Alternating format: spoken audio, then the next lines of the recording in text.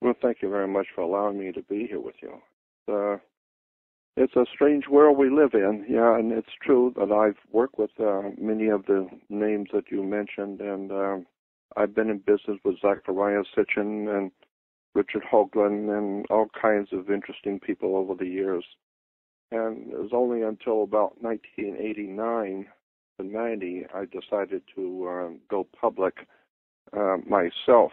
I had been doing lectures since 1962, but they were always private stuff, and I started out, of course, in little mom-and-pop bookstores and library rooms, and just speaking to audiences, just because I love doing that. I love talking about things that most people don't even know exist.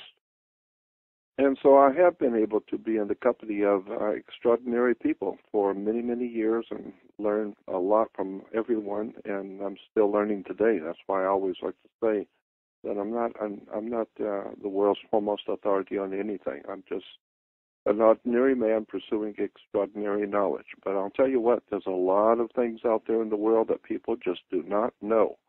That's been out there for a long time. You could find it yourself, but it's so well hidden, and you have to be in the right company at the right time to hear about things which most people are never going to be privy to know about.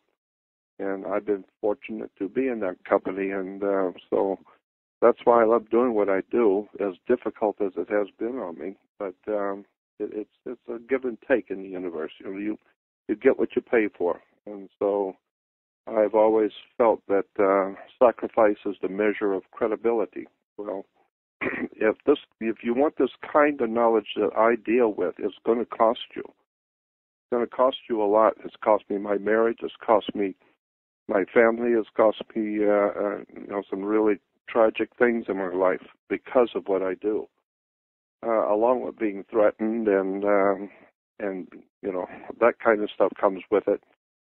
But on the other hand, the kind of knowledge which I've been given and being able to be in the company of to learn is so extraordinary and so profound that I understand why why it costs so much to learn these things. So I'm always happy to be on a radio show that I can share a little bit of what I've been doing.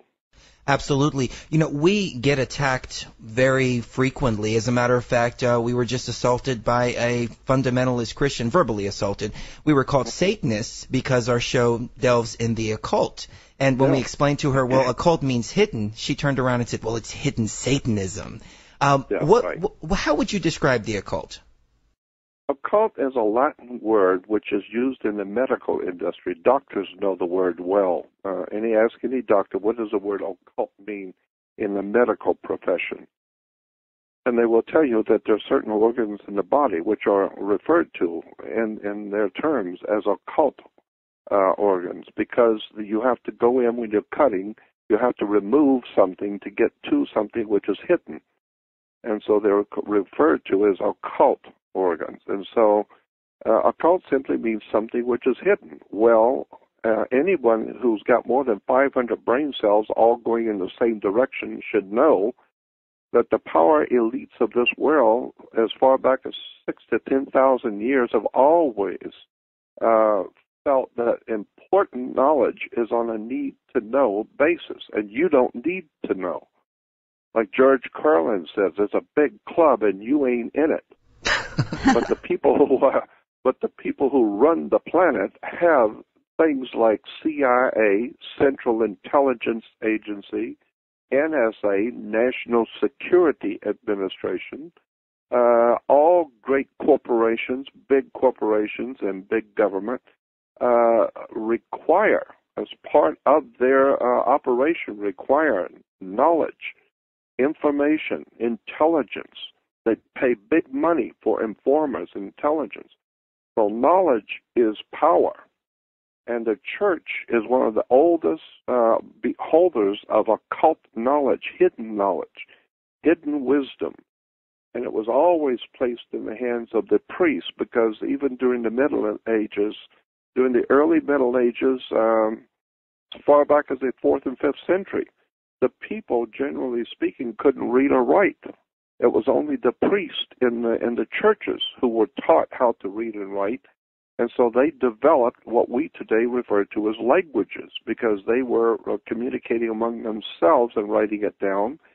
And so today we are now finally evolved enough that we can actually start educating the normal person in the street to read.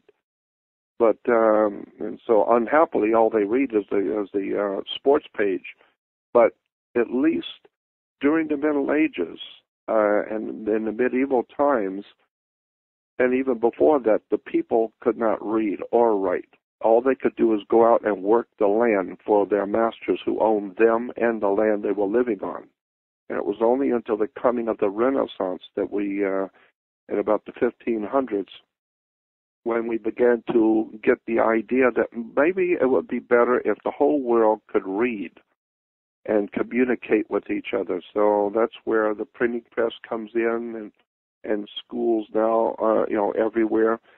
And so I've watched the evolution of the human race over the centuries in history, and I'm afraid that we are digressing now. We started off with a good idea in the U.S. of A. With educating people, but today, of course, like the Christians say, we did not evolve from chimps and monkeys. I agree. The real case is we're evolving into chimps and monkeys because nobody seems to read or care anymore. It seems like we're devolving. Say it again? It seems like we're devolving. We evolved, now we're devolving. Yeah, that's what I said. We are evolving into chimps. We're evolving into monkeys, not from them. And so, when you start breaking down the words and terms that are used in theology and religion, oh, man, what a story that is. I mean, when people talk about the devil, the word devil is simply a D, the letter D in front of the word evil. You write evil and then put a D in front because devil. God, our word God, can be traced back to, in the dictionaries, God in Latin is Dios, Dios, and Dios goes directly back in Latin to the god Zeus. So Zeus in Latin is Dios, and Dios in English is God. So when Christians are talking about God, they're talking about Zeus, and so the very word God also comes from the root word that gives us our word good. So you take an O out of good, it becomes God. Obviously, God is good. And devil is a D in front of evil. It's just word play. And unfortunately, a little bit of information is very dangerous. So we've taught people to learn to read, but they only read a little bit. They're not too interested in real, legitimate study, like an academician. They are just read a little something, hear a little something, and before you know it, they pass it on to their children pass it on to their children, and today we have a world filled with ignorant, ill-informed, unread, dim-witted people who think that they have the whole truth and nothing but the truth, in point of fact, have no truth whatsoever. And when you really get into theology, and that's my subject, I talk a lot about the political systems, and I'm trying to get away from that because I've been talking about that for 48 years. But when you get into theology and religion, that is where the real story is. That's where the real stuff is. Because our words and terms that we use today in everyday life come directly out of the church. I mean, you've got to remember that Rome has dominated Europe for at least 2,700 years with the coming of the Caesars of Rome and the ancient Roman Empire, and then in the 5th century when it began to crumble, and in its place the Vatican came up. The people who were financing the Roman Empire began to pull the money out of Rome because they saw it was going under, and began a new operation called the Vatican. And and so that whole Roman system is still with us today, all over the world. Rome still controls Europe, and Europe still dominates the world. the planet. And so we've got 2,700 years of the church keeping secrets. That's why they have enclaves and secret meetings and secret societies. It's in motion pictures. It's in television shows. Everybody knows that.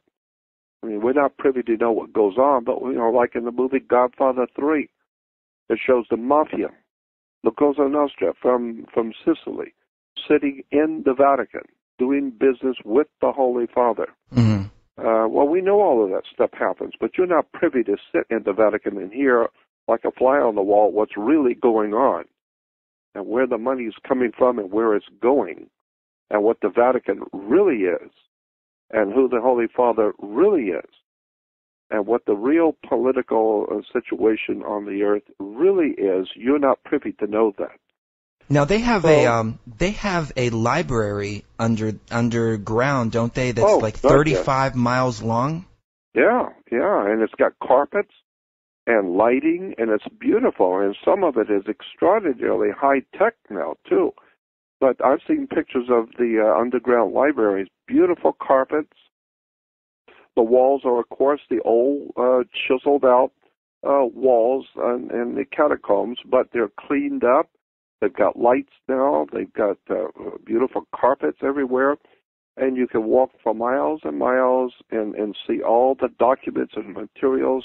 Nothing but shelves.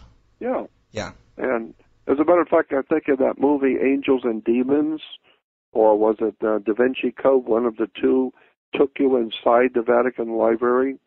Well, I know there are libraries like that. And those things you'll never be privy to know what's in those libraries. So, in a manner of speaking, they're hidden from you. They're not hidden from officials, but from you. So, in a manner of speaking, we could say those documents in the Vatican Library are occult because they're hidden to you. So there's nothing wrong with the word occult. It simply means hidden. And, everybody pretty well knows today that the really important knowledge that we need to stay alive has been hidden from us. All we have is Big Top Pee-wee and Bugs Bunny and nonsense, and basketball and football and all the silly nonsensical games and game shows and soap operas and it's just amazing what the human race is consuming and what our masters are pouring into the public trough for all of us to lick up. I have no time for this kind of nonsense because my life is short. I want to know who's running this planet, what God really is, where did we come from as humans, how does government and banks and courts and how does the world really in fact work? That's what I've spent my life pursuing. And I can tell you that nothing on this earth works the way you think it does. And I need to repeat that. Nothing in this world works the way you think it does. Churches don't do what you think they do. Police department isn't here to do what you think it does. The courts are not here to do what you think they do. So you need to wake up and find out the whole world is different than what you think it is. And you only find that out when you go into a federal court and they tell you to sit down and shut up because now you're in trouble and you don't know how. You don't know what something to do with income taxes, but you don't even know what an income tax is. Mm-hmm. And you don't even know how governments work. You have no idea in the world how a court works. Courts work just like you play tennis on a court. You play basketball on a court. You need to understand a court is a game. And the whole idea in the court is to put the ball back in the other guy's court. Well, absolutely. We just had Rob Menard on, and he was saying the exact same thing. And it's amazing to see this global shift in consciousness heading in that direction, realizing all of these things. Yeah, I mean, finally people are starting to wake up and see that all we're talking about when you talk about big religions and big government and major powers in the world, what you're talking about ultimately at the end of the day is basically the Crips and the Bloods. We're talking about gangs, very successful, old, highly attuned, well-financed gangs that have grown up. And there were a bunch of little guys running around shooting people, and then it got to be bigger and bigger, and one day it was called mafia. Now it's organized. And then from mafia takes the big money that they're raking in from their prostitution and all the other nefarious enterprises and putting it into Sears, General Motors, and they are buying into heavy-duty shares of corporations. So that Michael Corleone in the Godfather 1 was telling his girlfriend, Kate, one day, 5 years, the family is going to be completely legit, meaning the mafia is growing. The underworld organizations of Russia, the Russian mafia, the Italian mafia, but especially the Mexican and the Tong Society of China, the Yakuza from Japan, all the incredible amounts of money that they are racking up, they are investing in American corporations. I mean, Yakuza, from what I've been able to see, Yakuza, which is a Japanese mafia, owns now Bank of America. Bank of America is owned by Yakuza, the Japanese mafia. How many people know that? How many people know that Union Bank? That's a very big bank in California, Union Bank. Mm-hmm. Virtually nobody I know is aware that Adolf Hitler set up the Union Bank. That's a German Nazi bank. Union Banking Corporation that was headed by Prescott Bush. That's right. But the idea was dreamt up by Adolf Hitler and given to Prescott Bush to do. So Union Bank is a Nazi organization from day one, set up by Adolf Hitler. Do you think anybody in this town of Los Angeles knows anything about that or couldn't care less? Because when I tell them, they get glassy-eyed and sit there and stare at me like they're seeing Santa Claus or Elvis Presley come back. They have no idea what I'm talking about. Well, it's amazing. I went to the bank and I asked the teller, where does our money come from? And she says, well, it's backed by gold, of course. That's how it's created. And I just tell her, sweetheart, go take a lunch. You're out to lunch. Well, it's a bit ridiculous how they're dumbing down the population. And like you mentioned earlier, at one point in time, it was actually forbidden to know how to read and write. That's right. So they're keeping these people dumbed down for good reason. But ladies and gentlemen, and Jordan, Chris wanted me to ask you a question. He wanted me to ask you about the Rh negative blood and if you've heard anything about it and if we can get your take on that. Well, you know what? There's a bigger story, I think, and the bigger story is the mutation of the human race. I've been watching this coming for a long time. I know that at the end of the day, after everything is heard and everything is said, that there is something going on in the world of cyberspace computers in relation to mutating the human race. It's so subtle and so large in scope that that's why it works and nobody seems to see it coming. But I understood this a long time ago when I first read a book many, many years ago called The Corporate Man, in which they talk about the mutation of the human being, the mind of human beings, the way our brains operate and the way our minds operate, and they are computerizing us. And slowly but surely they're developing something called a computer. And the computers are becoming more highly advanced by the day. But there is also this whole subject of the mutation of the human race to connect the human mind to a computer. In fact, and I've been reading about human cells being connected to software in a computer, so that the brain is actually, the human brain is now part of the computer, and somewhere along the line, the computer is going to become part of the human brain. And so there's that kind of technology going on behind the scenes, which incidentally was pioneered by the Nazis. Computers were pioneered by the Nazis. All kinds of high technology and science was pioneered under Adolf Hitler. Most people don't know that. And so I've got a tremendous amount of stuff on where television was being developed, the German doctors who were working on it, how they were being financed by international banking cartels to use television as a propaganda tool to begin to sway the whole earth, to begin to remake man. We recently had Chris Everard on the show, and in his movie Spirit World, I believe, he says that the television was first created as a way to speak to spirits, basically. Does that have any? I wouldn't be surprised. Yeah. Okay. Because that makes sense. I mean, if you go back and think what it must have been like when they first come up with the idea, it probably had something to do with Tesla, but because Tesla said he was talking to extraterrestrials. Mm-hmm. And I would be a bit surprised because so much of the knowledge and technology which we take for granted today, my God, where did that stuff come from? Where did the concepts even come from? Well, are we seeing the continuation of the Third Reich, or are we seeing the Fourth Reich? Well, we're seeing the Fourth Reich because the Third Reich was never defeated. It just lost a particular battle, but it was never defeated. Okay. The Fourth Reich, or the Third Reich, is still in its place. We just refer to it as the Fourth Reich. They're coming back again. It's like big companies in L.A. I see them all the time. They're going out of business.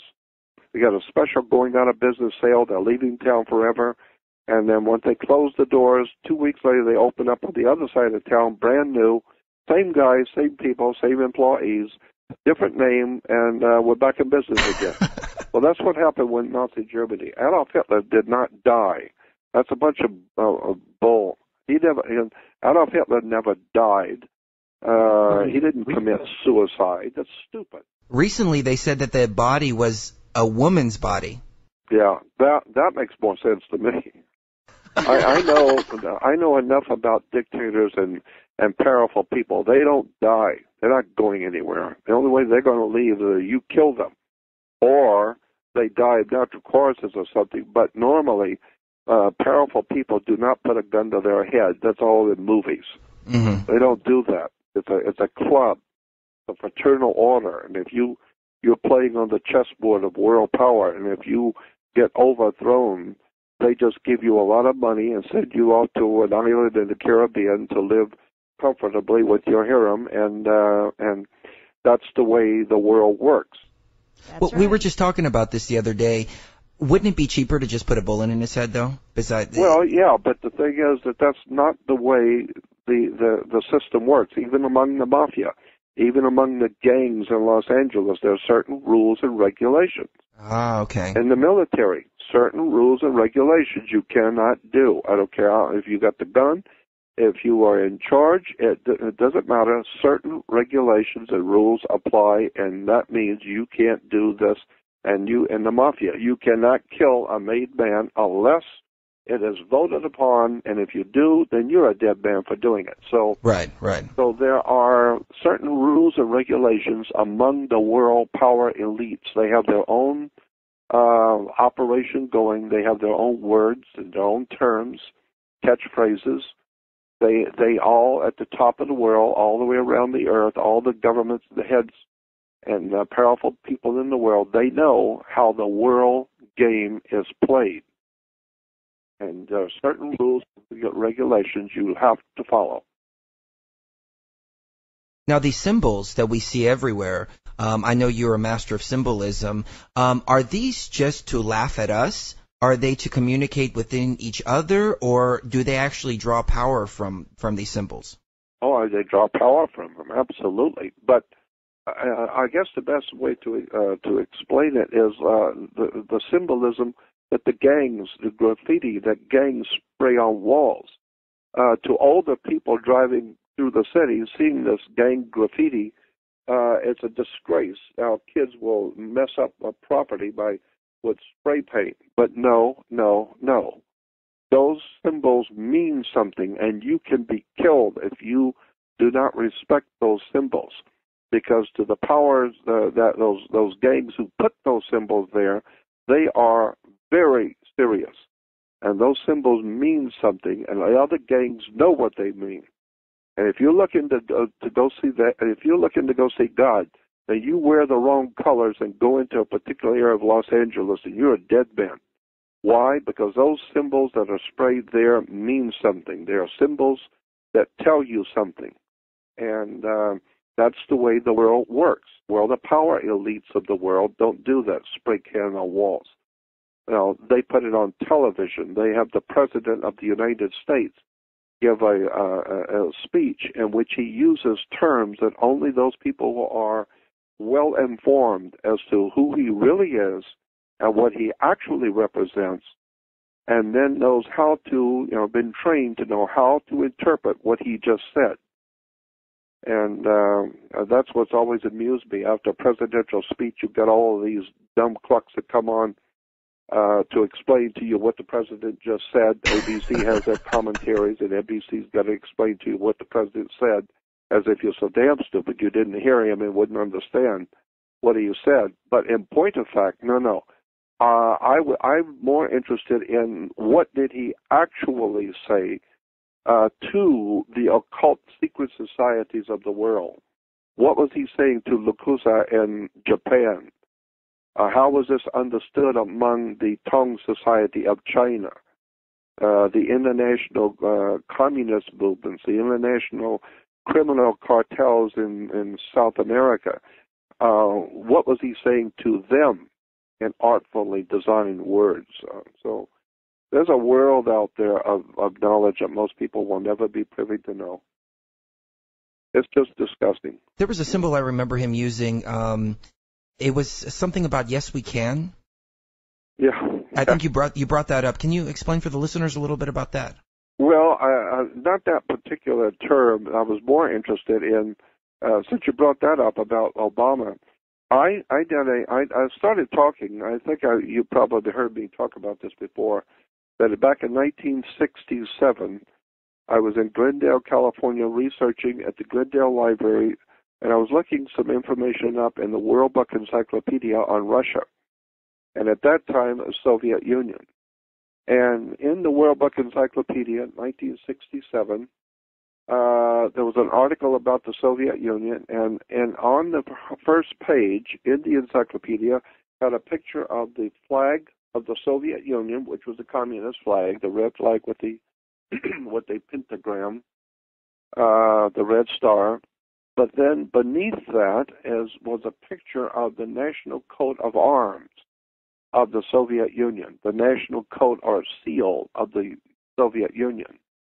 The national coat of arms or the seal of the United States is, of course, the eagle on the back of the dollar bill. Right. It's called the national seal. Well, the Soviet Union had a national seal, and my video called "Dawn of a New Day" talks about that, and I talk about the fact that as far back as 1967. When I saw that national coat of arms, I realized the implications of that symbol. The sun was rising behind the earth for world communism. And so I talked in my video, which I still have on my website, you can get, called Dawn of a New Day. And it's a 90-minute lecture I did with pictures showing the Soviet national coat of arms and how it has been used throughout the world by the Illuminati, communist, and Nazi, fascist organizations around the world communicating with each other. And in there, I talked for about 10 minutes about a term which is bandied about in Christianity, but is actually an Illuminati term that came out of the old secret societies of the Jesuits. And that term and that words were the New Dawn. Now talk about the New Dawn being a catchphrase that the Jesuits have used, that the secret societies of Freemasonry in Europe have used, and how Adolf Hitler used it. The communists have used that term and what it meant. Well, I don't mean to cut you off, but Obama just renamed the war in Iraq New Dawn. That's right. Wow. See, now you're catching on. Yes. Now you're starting to catch on to what's really going on here. And people will say, well, he's changing it because after September we're going to start pulling out the troops and everything's going to be fine now. I said, no, go back and take your head out of the ground and open up your eyes and understand New Dawn means something to occult Freemasonry in the world.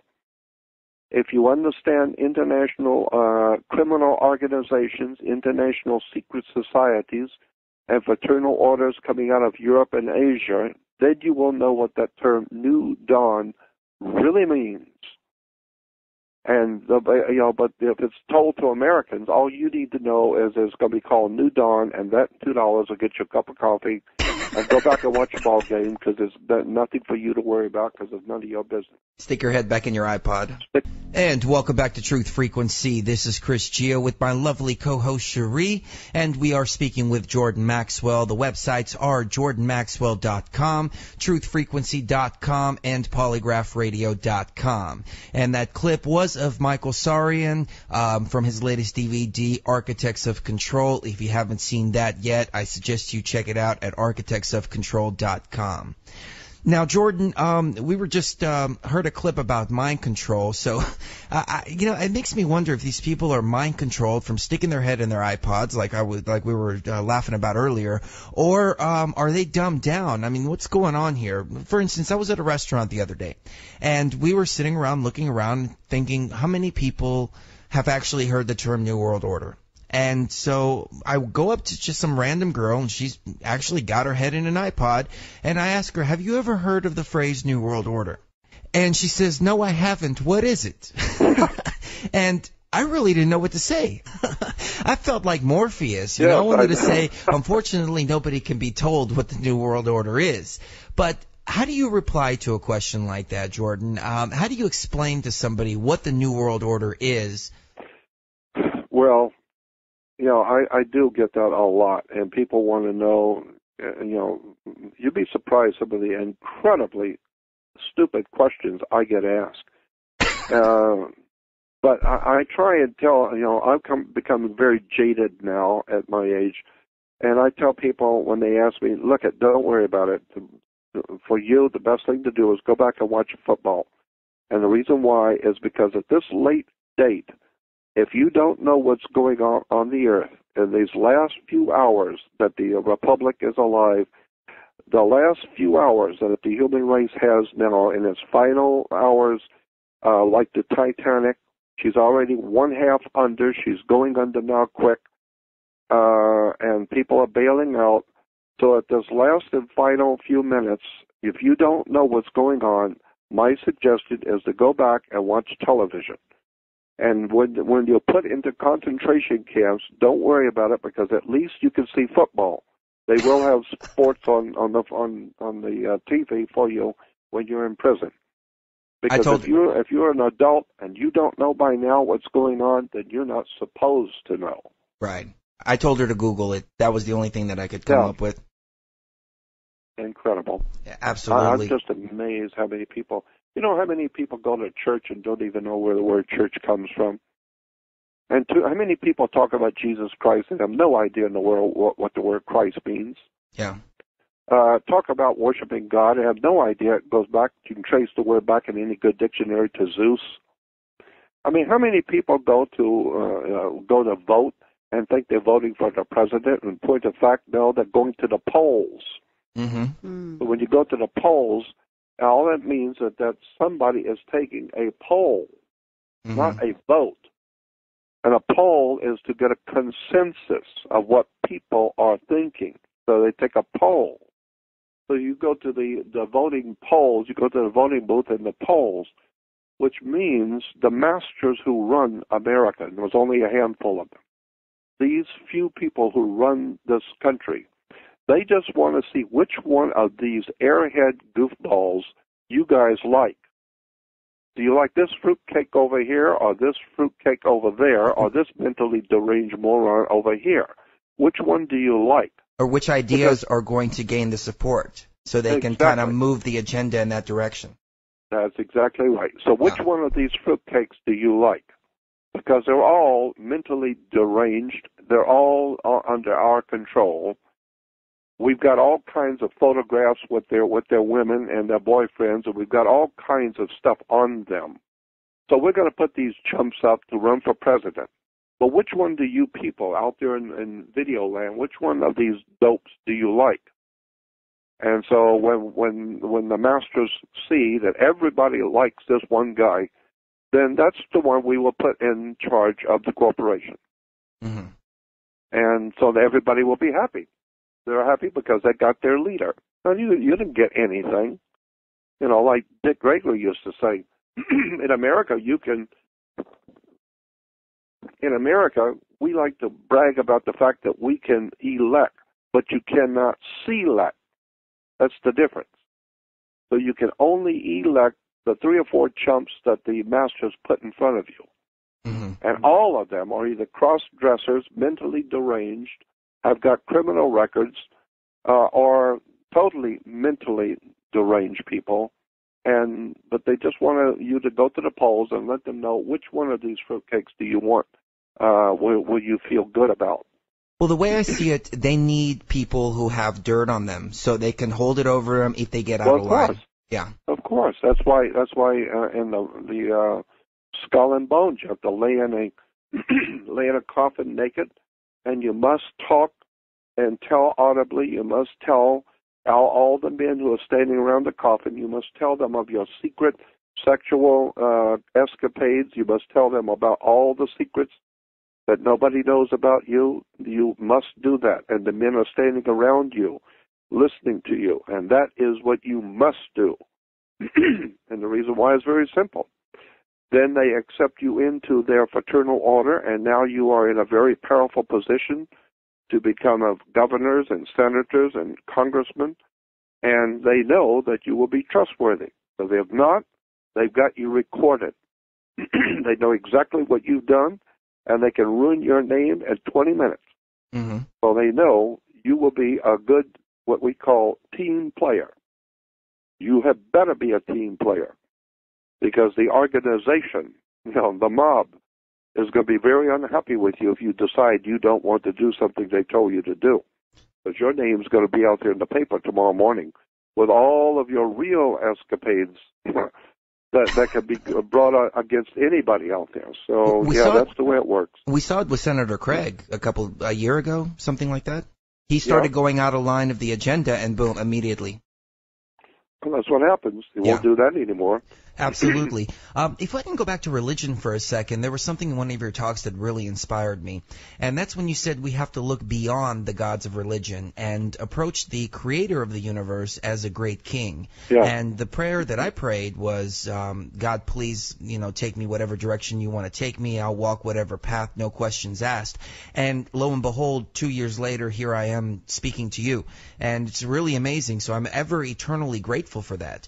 But there is another thing in that same talk that you said that I had a question about. I speak Greek fluently. And in the Greek language, when we speak to somebody of authority or, with respect or, to show respect, we speak in the plural. Now, is it possible that when you said that the Elohim was actually a plural word, is it possible they were just referring to God with that same respectful tone that the Greeks would use?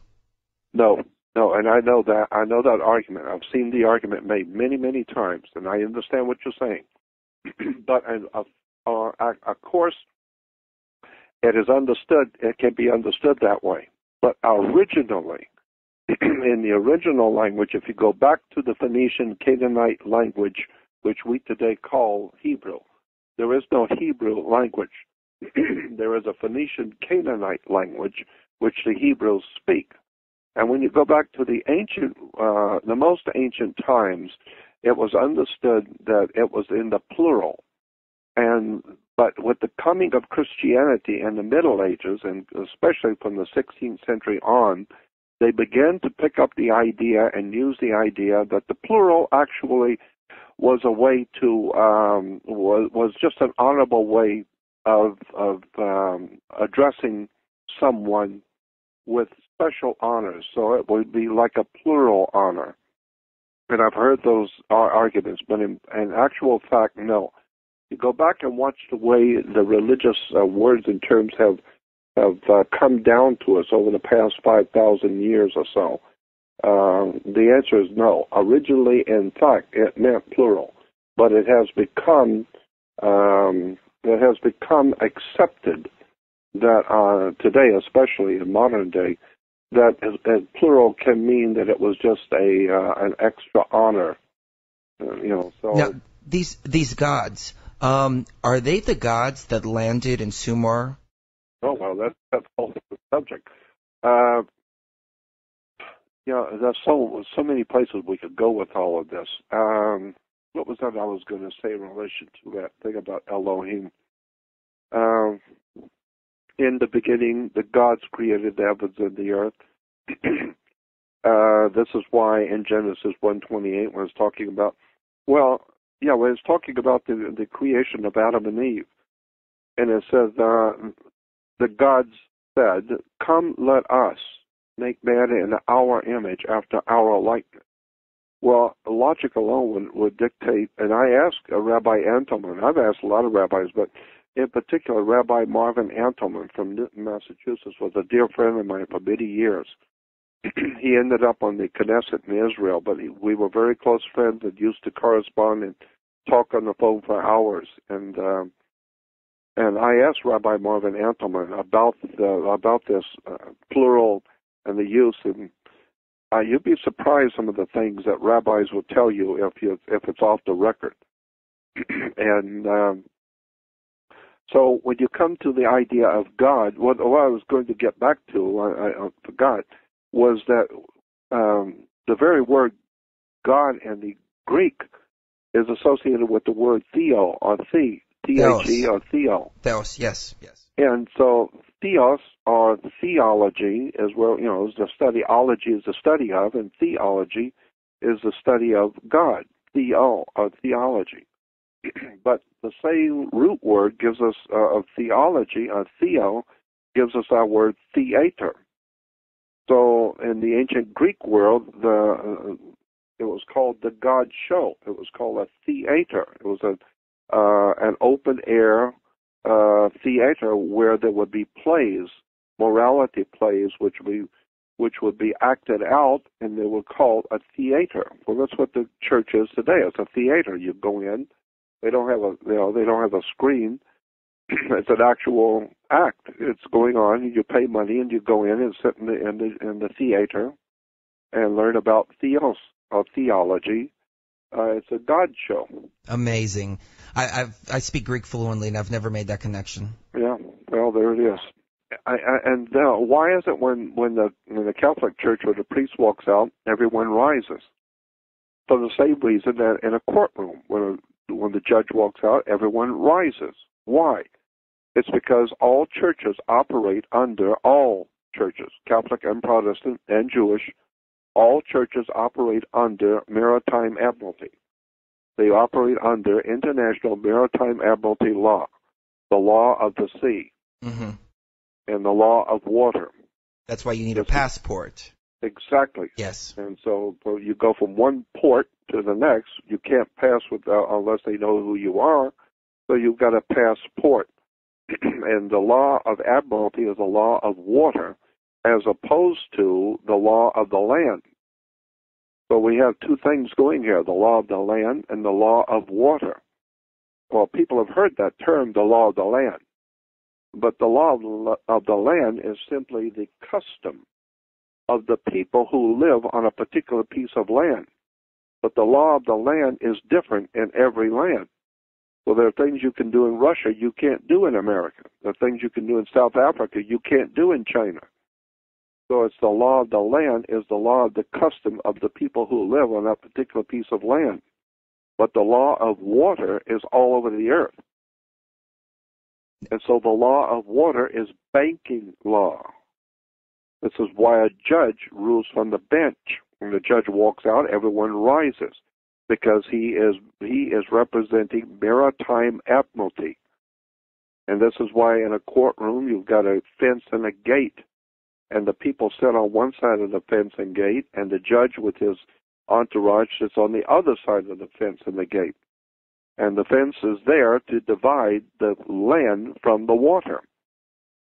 And that's why when your name is called, you put your hand on the gate to open it up. What you don't realize is when you put your hand on that gate, that there's a piece of wood across the top of that gate, and it's called a bar. And so you're not licensed to pass the bar. Only an attorney is licensed to go in and out and pass the bar. You're not. And so when you put your hand on the bar and you're not licensed to pass the bar, immediately you are now in hot water. And someone's going to have to bail you out.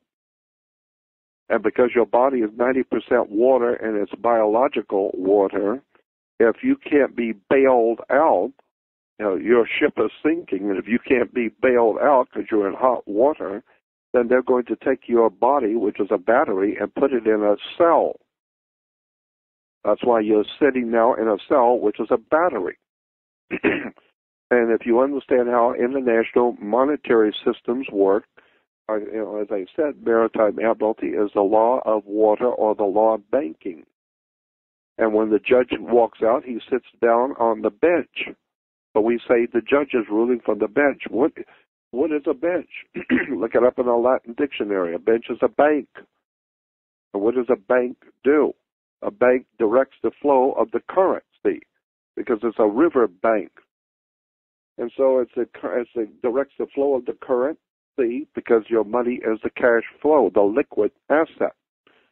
It's the law of water, maritime admiralty. How does this relate to UCC? Oh, the UCC is merely a part of the whole superstructure of maritime admiralty. All of this is talking about the law of water is the law of banks.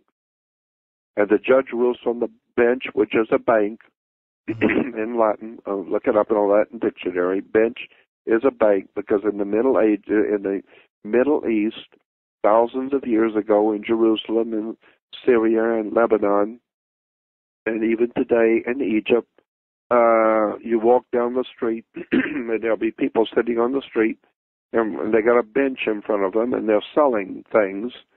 And if you buy something, you have to lean down and they will make the change there on the bench.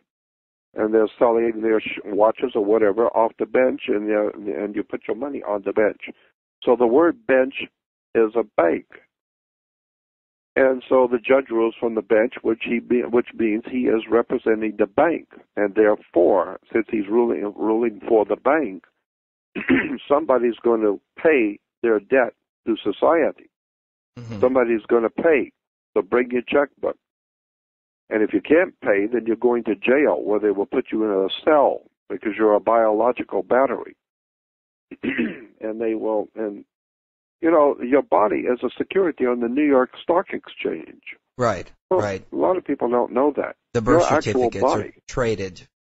Yeah, it's being traded every day. Your body is being bought and sold around the world and traded on stock exchanges around the world. And but happily, that's not important because it has nothing to do with football. And so, well, I mean, it's true. It has nothing to do with anything that's of importance like basketball and Britney Spears or any of the silly nonsensical games that people play. I'm just interested in the real world. Well, you're talking where about the real people operate. I'm interested in knowing who is owning us in our bodies. Who owns your body? Who controls your country? And where are you going? And I always say to Christians, if you think for 1 minute that when you die you're going to go before God and you're going to be judged before God, then my suggestion to you is that you had better start thinking about what you're going to say when you're before God and you find out that you never knew the truth about anything ever, and that you were deceived by the great deceiver, because you're telling me that Satan is a very big deceiver. He's the master deceiver who could deceive. The whole world can be deceived by him except you. And the whole world is standing in the power of the wicked one. Satan, the devil, is the great deceiver who deceives all the nations of the people of the world except your church in Alabama. And that's the only one that he didn't get. And I'm thinking to myself, so when you die, and if you're going to go before your God, you're going to look like a 5-year-old that's been caught doing something by the father. And your father's going to be looking at you, and you know he found you out. So now you try to kick the pebbles on the ground and put your head in your pocket and kind of act dumb like you didn't know what you were doing and try and come up with some kind of an excuse that he will buy. And so I tell Christians, get ready for that. Because when you wake up on the other side after you die and you're before your God, you're going to find out that you were lied to from day one. You never, ever came close to knowing what was going on. So now you're going to have to explain to God how you got to be so damn stupid.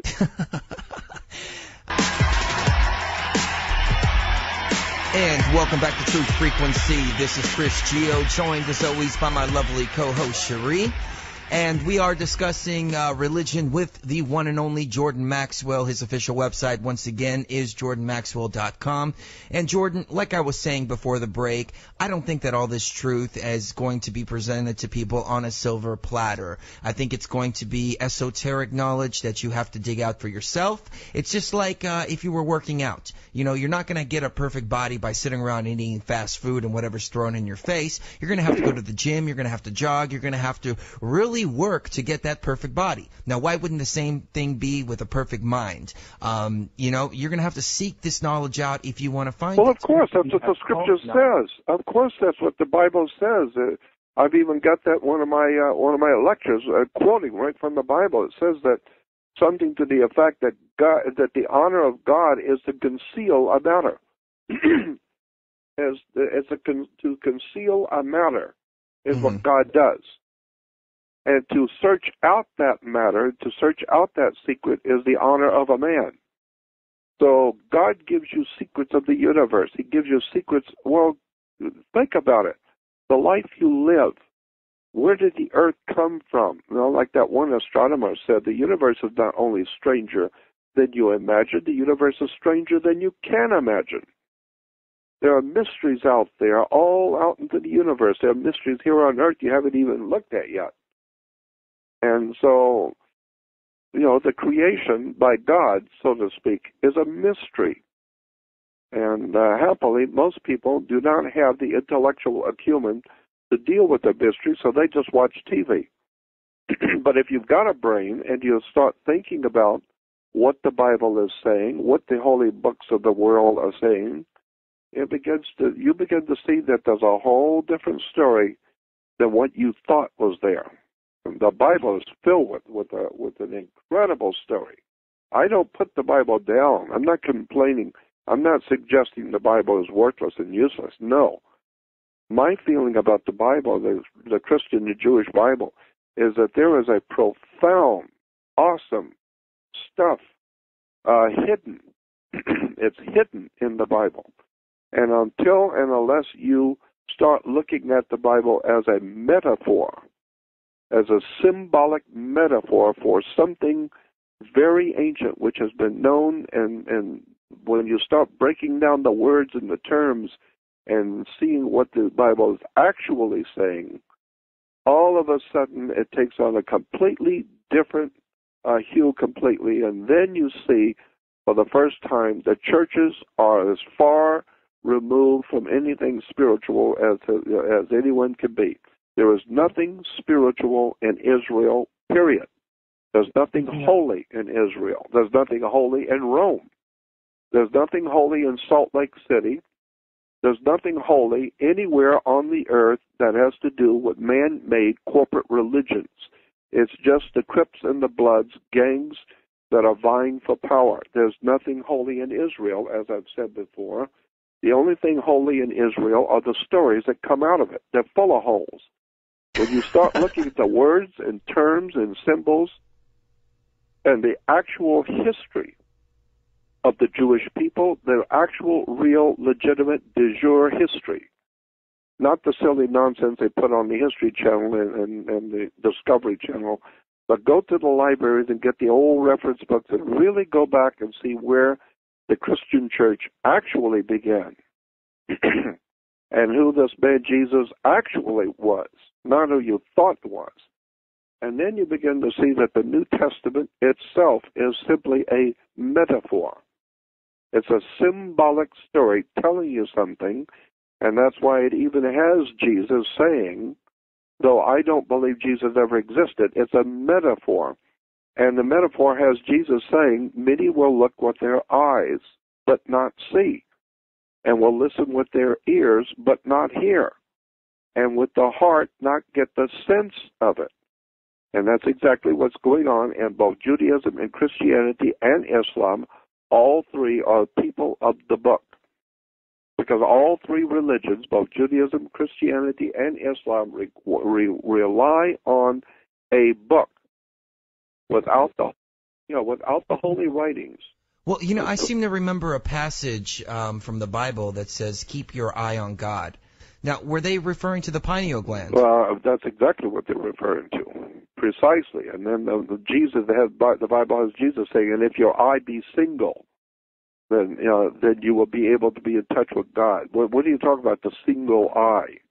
If your eye shall be single, then your body shall be full of light. But if your eye is full of darkness, how great is that darkness? That was Matthew 6:22. Yep, that's it. And so, as I said, I believe that I know what the Old Testament is. The Old Testament is a is a document in commerce. The Old Testament has to do with commerce, business. And look up the word commerce in a law dictionary. It's interesting. Look up the word commerce in a law dictionary. It will tell you commerce by law is sex. Sex is referred to as commerce. Then look up the word in a law dictionary. Look up the word Congress. We love to have all these congressmen, and people talk about the Congress said today, and Congress did this. Look up the word Congress, what it means. Congress is sex. There's Kores and there's Congress. Now, Congress is a sex act. Where does the word congregation come in? Is that derived from that as well? Yeah, that's a whole different story. And that goes back to the word church. Church comes from a Scottish word, kirk, K-E-R-K or K-I-R-K, kirk. Kirk in Scotland is church in English. That's why you have Captain Kirk on the good ship Enterprise, because that's what a church is. It's a corporation. That's why churches are divided into denominations, 10s, 20s, and 50s, and 100s.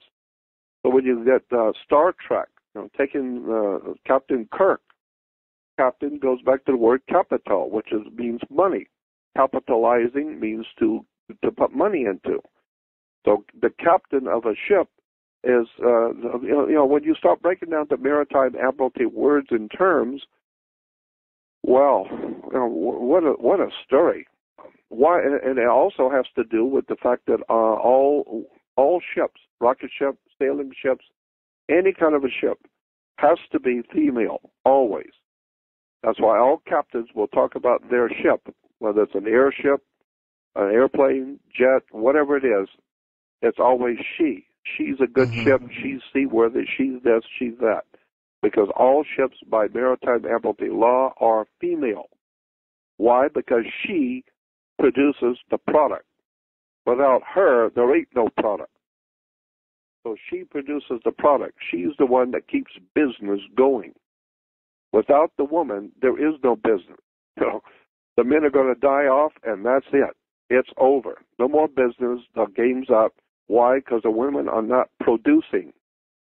So the woman produces the product. That's why all ships are female. And consequently, when a ship pulls into harbor, let's say it's bringing in $800 million worth of Toyotas. Well, yesterday when you were at work, the ship wasn't here, but this morning you came in, there's a ship here. So it has manifested. Now, what is it manifested? Well, it manifested $800 million worth of business. So each one of those Toyotas or televisions or whatever came in on a ship. Ships come in on water.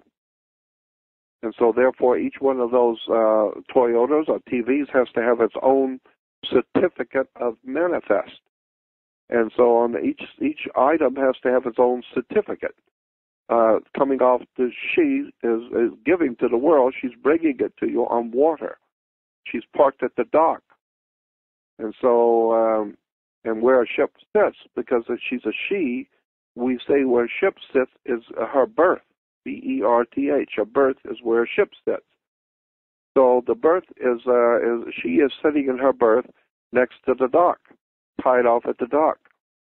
And therefore, every item has to have a birth certificate. So when you were born, you came out of your mother's water. Her water broke. You are a maritime admiralty product. She gave birth to you. She was in labor. And in labor, she produced you. And so since she produced you out of her water, you are a maritime admiralty product, and she was sitting in her berth, so you have to have a birth certificate. And it's got to be signed by the dock, because that's where the damn ship was sitting, is at the dock. And so once you understand how money works, banks work, governments work, courts work, religions work, understand the way the whole entire planet works. It's maritime admiralty, the law of water. So we say, money goes through your hands like water. No, money is water. You are 90% water. You are a maritime admiralty product, or what is referred to as a human resource. Got rubber, iron, oil, and you. Well, let me ask you, how do we break free of all of this? How do we get away from the birth certificate and the Social Security number and all of that? Well, if you want to do that, you have to, first of all, rescind the power of attorney. You have to rescind the power of attorney on a birth certificate, and you can do that. You can contact the Social Security and tell them you do not wish for Social Security to represent you by law any longer, and no longer to have the power of attorney over your birth certificate. Because that's why when you go into a court, they ask you, how do you plead? Well, if you don't want to plead, it doesn't matter. The judge can enter a plea for you. Why? Because he has the power of attorney over your body. He owns it. You just don't know that. You don't understand the court actually, in fact, owns your body, because the court represents maritime admiralty, which is money, which is the stock market, and your birth certificate is on the stock market. You are nothing more than a maritime admiralty product. That's why if you're getting married and the woman or man that you're marrying comes from a wealthy family, we say, well, they are of good stock. What do you mean stock? I'm not marrying a cow. No, but they're good stock, meaning that they are a stock on the New York Stock Exchange. But unlike you, who are poor, they are good stock. They are what is called premium, a blue chip stock. And you get blue blood from that as well. Yeah, and so if you're going to get married, incidentally, every person's body is a corporation. That's the way they set it up. That's why the names are all in capital letters. Exactly. Yes. Exactly. So therefore, if you are a corporation, when you die, you're a corpse. Why? Because that's what your body is. That your body is a corporation. And so now it's a defunct corporation. It's not doing much business anymore, so it's buried. It's out of business, but it was still a corporation. It's a corpse. And so when one corporation is doing business with another corporation, there's no problem with that as long as you understand a corporation operates under what is called corporate law. And corporate law is part of maritime admiralty government. So if you're going to start a corporation, you just don't go out and put your hand on a rock one night and say, I'm going to be a corporation. No, you had better go file papers with the federal government and the state government stating that you want to file and start a corporation. You can do that, but you better file it with the government.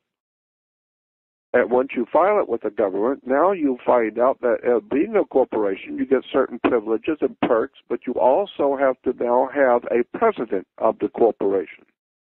And you have to have, according to corporate law, you have to have a vice president and a secretary treasurer. That's the law. All corporations have to have a president. Banks are corporations. They have to have a bank president.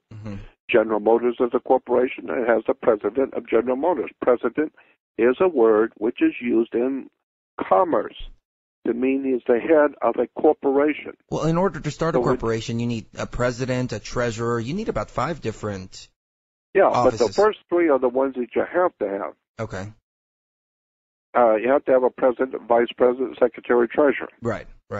Well, that's what we have. We got Obama, who's the president. And that's why once a year, all of your everyone's body is a security on the New York Stock Exchange for the corporation.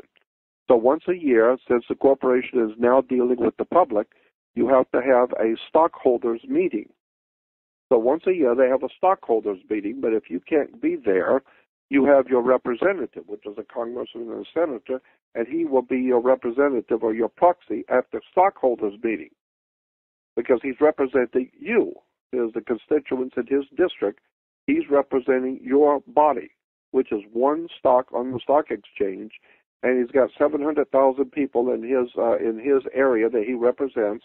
So 700,000 times 6 million is a lot of money, so that's why the senator is very important. He represents to the corporation in Washington, D.C., the privately owned company called United States Corporation. He represents a lot of money. That's why he's Mr. So-and-so and Congressman so-and-so and Senator so-and-so. Why? Because he represents Maritime Admiralty, your body, and 700,000 more like you in his district, which represents a lot of money. And now he's going to hear the president of the corporation talk about what has he done for the corporation. So once a year, you hear the secretary, or you hear the Speaker of the House say, "Ladies and gentlemen, the President of the United States," and everyone rises. Well, you better rise. He's the president of the corporation. You may hate him, you may know he's a scumbag, but you are merely a member of the corporation, and you had better stand and smile because he's the boss. Period. Amazing. This is a great discussion. You mentioned two things. You mentioned water, and you mentioned the occult. And when I think of things hidden by water, I think of Atlantis. Does this tie into Atlantis at all? Of course it does. Absolutely. Maritime Admiralty, the law of water, and how water, what they did. Maritime Admiralty is the law of water. The law of water is the law of business, commerce, money, changing hands. So therefore, you can get a credit card in Japan and go to South Africa for a vacation. Why? Because it doesn't matter what color you are, where you come from. We're talking money. Do you have a credit card or don't you? Do you have the money in the bank or don't you? And so therefore it has nothing to do with the law of the land. It has to do with money. And money is the same all over the earth. It's the cash flow, the liquid asset, and money goes through your hands like water. No, money is water. So therefore, your question was, again, go back to your question. Oh, does this tie into Atlantis at all? And I know they want to bring in the new Atlantis. Well, that's what America was supposed to be. America was supposed to be by the Founding Fathers. They said that. I've got documents showing that the Founding Fathers said that America was to be the new Atlantis, and the new Atlantis in America was going to reestablish the Saturnian New Age, the New Age of Saturn. Saturn was the god of was Lord of the Rings. Mm-hmm. Well, even Christmas is celebrated at the same time as the. Well, of course. But see, a lot of people don't know that. Jews wear something called a yarmulke. It's a little skull cap. Mm-hmm. They think that's Jewish. No, the Pope wears a skull cap. The Pope wears the yarmulke, not the Jew. The Pope. And the cardinals wear the yarmulke, not the Jew. Cardinals in the Catholic Church. And the reason why is because the yarmulke is a Catholic Roman symbol for subjection to the papacy, subjection to the Pope. That's why the cardinals and priests wear yarmulkes. And the Jews in the Middle Ages were told to get on your knees before the Holy Father. And to show respect for the Holy Father, you wear the Roman yarmulke. And so today we've got Jews running around the world wearing a yarmulke, thinking it's all bright and brilliant to be wearing a yarmulke, never realizing that's showing respect to the Holy Father in Rome, airhead. Educated people capable of critical thinking. They're not interested in that. And welcome back to Truth Frequency. I am Chris Gio, joined as always by my lovely co-host Cherie. And on the line, we are speaking with Jordan Maxwell. His official website, once again, is jordanmaxwell.com. Our website, of course, is truthfrequency.com and broadcasting from polygraphradio.com. And Let's go back to the conversation, Jordan. We were talking about the yarmulke and the connection to the Roman Church. We talked a lot about Rome and the Catholic Church, but let me ask you this: what's the history of the Jews? Because I was speaking with somebody the other day, and we were theorizing, could they be the actual descendants from Sumer? I mean, are they the real Sumerians, or what's your take on that? Well, I wouldn't have been surprised that. Well, obviously they must be connected somehow. But as I said, there is no actual Hebrew language. And Hebrew itself is a derogatory term. That's not a very nice word in the old countries, in the Middle East today. That's not a very nice term. Calling somebody a Hebrew is a derogatory term. It simply means it's the same idea as calling a Mexican, illegal Mexican, a wetback. It's a derogatory term. It means you came across, in a river, and came and crawled under a fence, and you got a wet back, and you come into this country illegally. So you're an illegal alien, wetback. Well, in the ancient world, Hebrew meant, it was actually Iberu meant one who crossed over illegally. So in Egypt, if you crossed over into Egypt illegally and came in as an illegal alien, they called you an Iberu or Hebrew. So Hebrew means some scab who came in undocumented into our country in Egypt. So they were called Hebrews. They have a lot of the words backwards. I think I remember you mentioning that Yahweh actually meant an orgasm. That's right. That's why even Jewish physicists today will tell you that the whole universe came into God created the universe. And so the whole universe came into existence through a big bang. But come on, what are you talking about, big bang? And so, I know what a gangbanger is, but you're talking about God brought the whole universe into a big bang. The whole thing is ludicrous on its face. Once you understand the words and the terms for God, once you understand that there is no Hebrew language, there is a Phoenician language which the Hebrews speak. That's like saying that you speak American language. No, you're an American, but you speak the English language, not American. The same thing is true with Hebrew. Hebrews do not speak the Hebrew language. Hebrews speak the Phoenician language. The Phoenicians are the ones we call Canaanites, are the people who today we call Jews. The Jews are a Phoenician people. The Phoenician Canaanite people are today referred to as Jews. So the Hebrews or Jews today speak the Phoenician language. There is no Hebrew language as such. Hebrew is not an original language. Hebrew comes directly out of Phoenicia. Now, are these the Jews that we hear about who do the sacrifices and the child sacrifices and rituals and things like that? Well, that's kind of a difficult subject. Incidentally, they're still doing human sacrifices here in L.A. I could take you places up here off of Mulholland Drive and Mulholland and Coldwater Canyon where they still do up until I've heard even as recent as a couple of years ago, still doing child sacrifices up there in the hills of Hollywood. So we still have child sacrifice and human sacrifice right here in L.A. That's a fact of it's a fact of life. Now the term Hollywood, that actually comes from the magician's wand, isn't that correct? Yeah, the magician's wand. It's an old Celtic Druid symbol, the old Celtic Druid system, which controlled Europe before the Roman Empire ever came about. There was a whole system of government in Europe before Caesar, and it was a Celtic Druid system. And so much of the Celtic Druid system, of course, it was brought into the Jewish system, so that the Jewish high priests are actually Celtic Druid high priests. And the Druids, one of the main symbols in the old Celtic Druid system was a magic wand. Magic wands were always made out of the wood of a holly tree. It was made out of Hollywood. And we still have Hollywood, working magic on us. And, one of the gods of the ancient Hebrews was the planet Saturn. Saturn was one of the gods that we refer to as Yahweh. Yahweh was connected to the sex. It was connected to the sun. It was also connected to the planet Saturn. Over the centuries, over the years, it mutated and took on different meanings.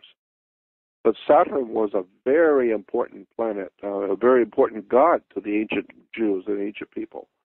Even on today, on the planet Saturn, if when that space probe went past Saturn and was photographing Saturn, I don't know if you know that or not, but there is a hexagram on the North Pole of Saturn. Have you ever seen that? Yeah. Chris Everard mentioned that on the show when we had him on. Yeah, hexagram on planet Saturn. Saturn was referred to in the ancient world as Lord of the Rings. And so Hollywood is still making movies about Lord of the Rings. Their god, the god of the Hebrews, was Saturn, Lord of the Rings. And so they're telling you a story from the old ancient Hebrew and the old ancient Jewish system of religion. Today it's called Lord of the Rings. And so Gentiles go to see the movie and think it's beautiful, it's well done, but they haven't got the faintest idea what's going on, just like Star Wars and Empire Strikes Back and all this stuff. People go to these movies and they have no concept, no idea in the world what Hollywood is telling you. They're telling you something. But happily, again, I go back and say, but what they're telling you in Hollywood, what they're telling you in television and movies, most people just don't get it, and it's unfortunate. We're just so profoundly ill-informed and unread and so superficial and shallow that we don't think very deeply about anything until you are arrested and taken to federal court and charged with a capital crime. And since it's a capital crime, means that they're going to capitalize on your corporate body. And if you are found guilty and cannot be bailed out, they're going to kill you. You will die because it's a capital crime, meaning it's going to cost you a lot of money to get out of this one. As I said, the United States is a corporation, privately owned corporation. But if you're working in this country, if you come in illegally and you're working here, then your body is a corporation, but you are working and making money illegally, unlawfully. Therefore, the corporation can put a lien on you. It's like a mechanic's lien. If you get a guy who paints your house and you don't pay him, he can put a mechanic's lien on your home, which means you cannot do anything with it until you pay him.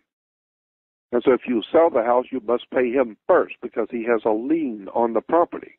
Well, if you come into this corporation called United States illegally and are working here, the corporation can put a lien on your body. You then become known as an alien. No, there has been a lien put on you.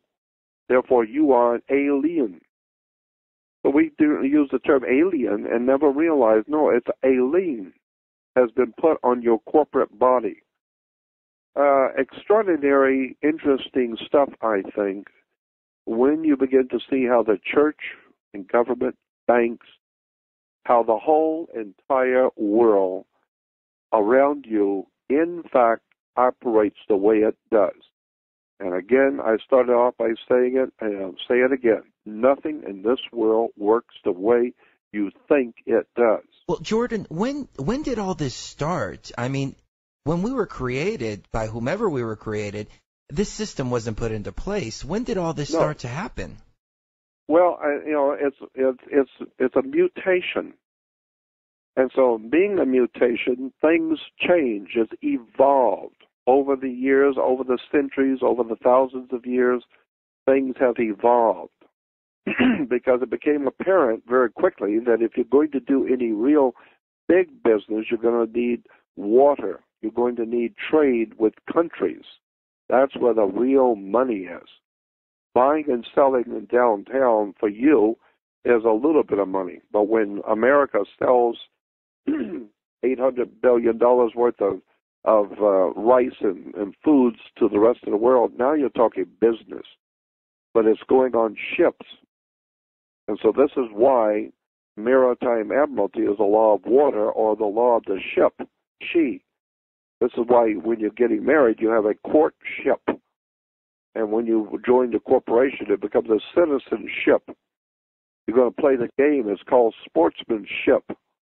Everything is ship. And if you go to Sears and buy a refrigerator, they're going to ship it to you. Well, it's not coming out on water, no, but it's maritime admiralty, money changing hands, and it's a maritime admiralty product, and you're a corporation. And so you say, well, I don't buy this. Well, what do you mean you don't buy this? So it all has to do with business. Business, money, corporations, religion, churches. The very word church, the very word church, I said that. How many Christians go to church and have no idea where the word church comes from? The word church is a Scottish word kirk, K-E-R-K or K-I-R-K. But kirk was brought to Scotland. That word was brought to Scotland by the Knights Templars. The Knights Templars are what we today call the Scottish Rite. But when the Knights Templar Masonic Order, which was a Catholic Masonic order, went into the Middle East during the Crusades. They started the first banking system, correct? Yeah, then they came back to Europe, and they brought with them, when they came back from the Crusades, a lot of artifacts and ideas and concepts and belief systems. And so one of the systems and one of the ideas they brought back, the Knights Templars brought back, was something called a Circe, C-E-R-E-S, Circe, or a Greek goddess Circe. It was a Phoenician god. There was a Palestinian goddess. They were all goddesses in the Middle East, even in Egypt. The same goddess existed, and it was basically Circe. Circe was a goddess who was able to hypnotize people, bring them into her home, lock the door behind them so they could not get out, took their minds away from them, and turned people into animals and pigs and fed off of them. Well, sounds like the TV. You can go to the Austin State Capitol and find her on top of the building. Yeah, well, that's an appropriate place for her to be, on the Capitol building. Yeah. Mm-hmm. Mm-hmm.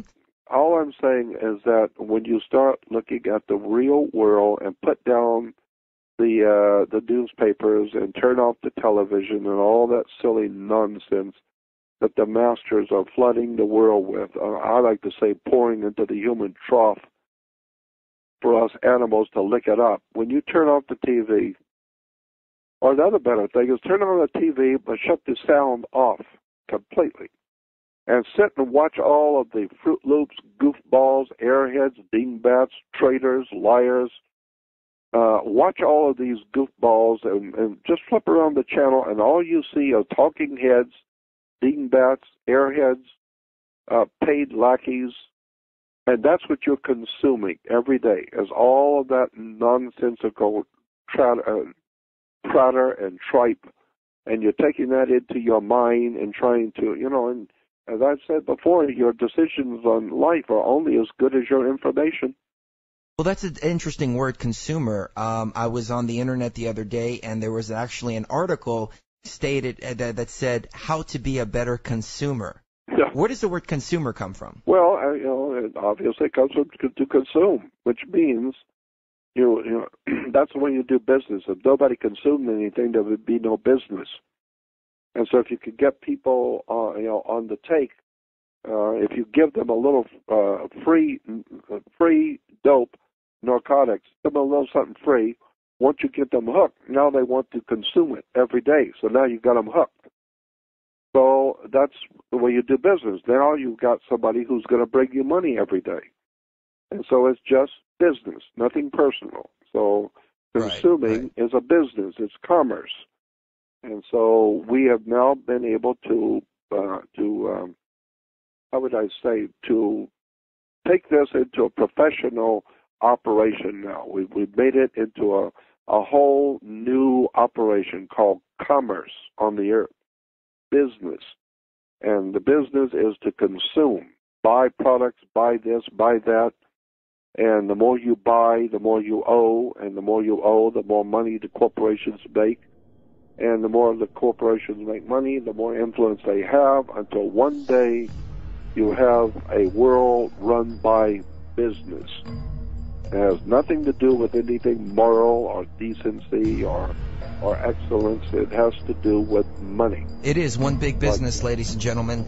And with Jordan Maxwell, and we're going to get into the Illuminati a little bit. A big shout out to everybody in the chat room right now. So let's get back to the discussion. Now, Jordan, you mentioned the Knights Templar earlier. Didn't they become the Illuminati at one point in time? Well, they are a part of that whole Illuminati system, but the actual Illuminati as such, I believe, can be traced back to the Jesuits. I think the Jesuits were the very first Illuminati, and today, when you talk about Illuminati, I think that what you're talking about ultimately is the Jesuits. The Jesuitical system of religion in the Catholic Church is Illuminati. In my opinion, that's what we talk when we use the word Illuminati and the dark forces, the secret societies, and all the occult mystical powers of the earth. That is Jesuit, in my opinion. And I've only been looking at this for 48 years, so I'm not the world's foremost. I'm not the world's foremost authority on anything.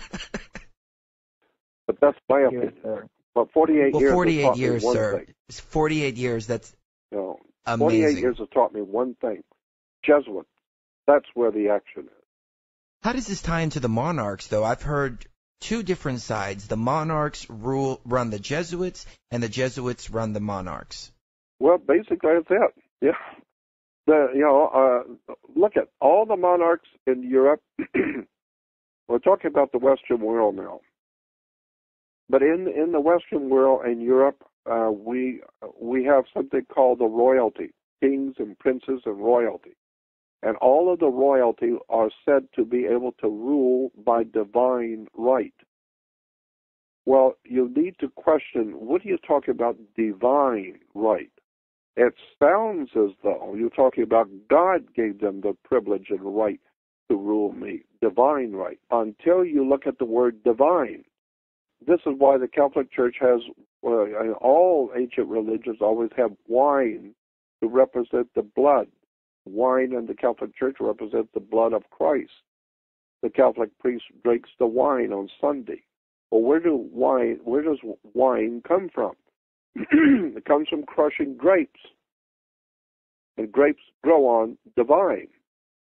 And so, therefore, divine gives us our whole idea of the crushing of the grapes, the holy wine, which represents the blood of the human race, and the earth is the holy chalice, the holy grail, and our blood is the wine of the earth and the holy grail.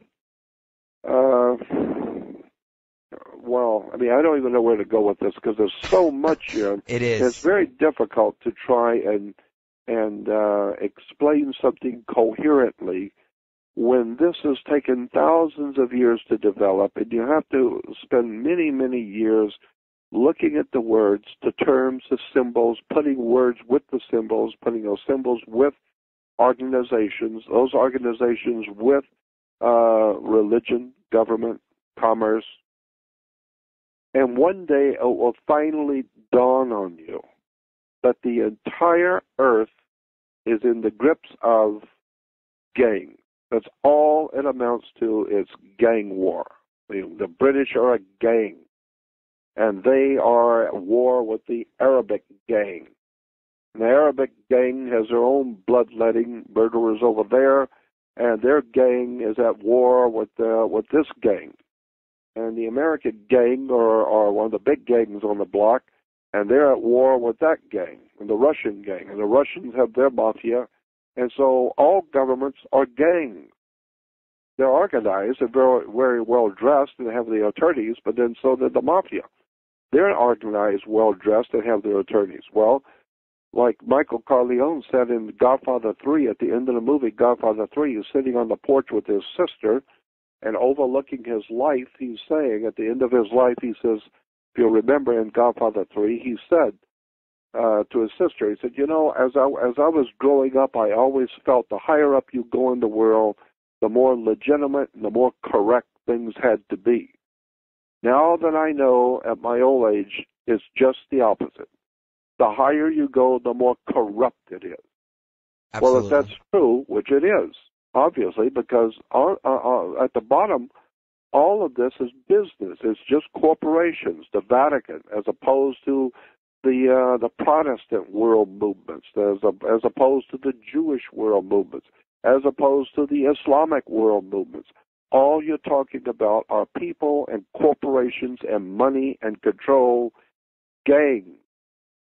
There is nothing legitimate on the earth as just humans and just men, and men have this macho thing about our gang, and we're in control, and if you don't like it, we will kill you.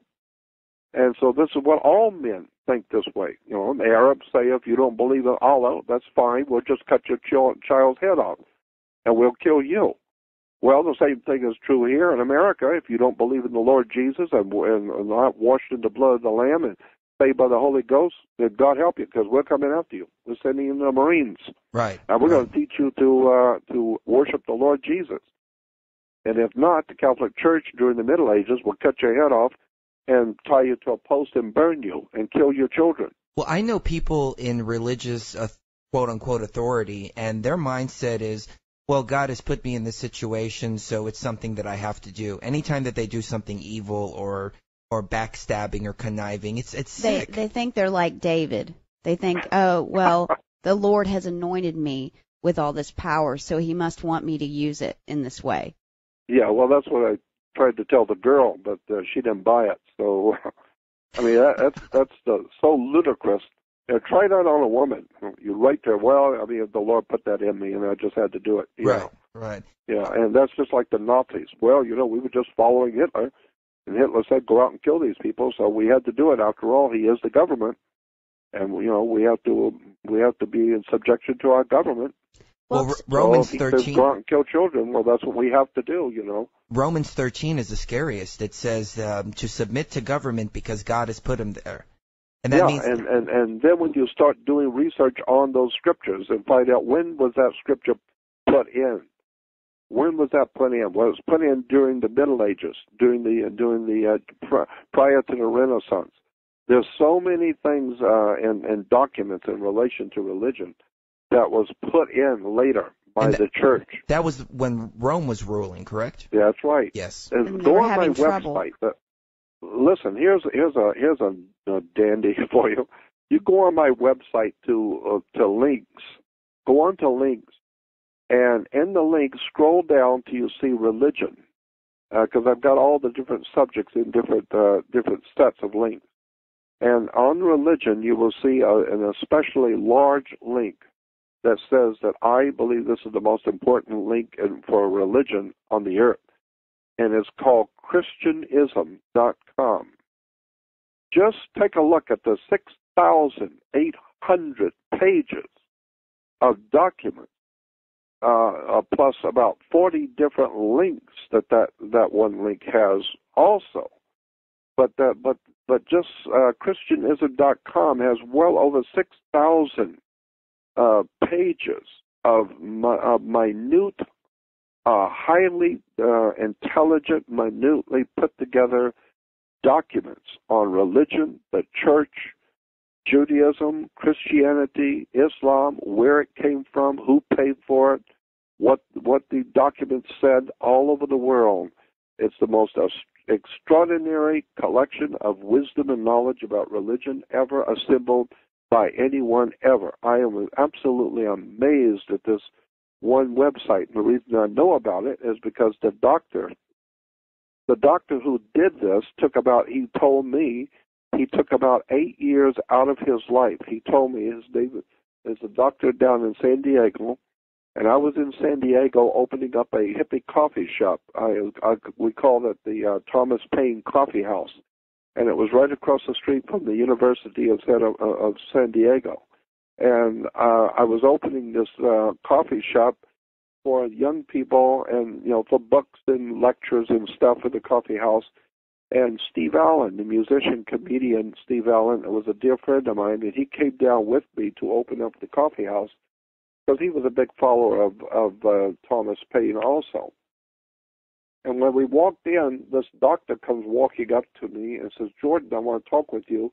And he said, "You know, many years ago, about 10 years ago, I heard a lecture. I was at a lecture you did in Los Angeles, and you were highly, highly offensive to me.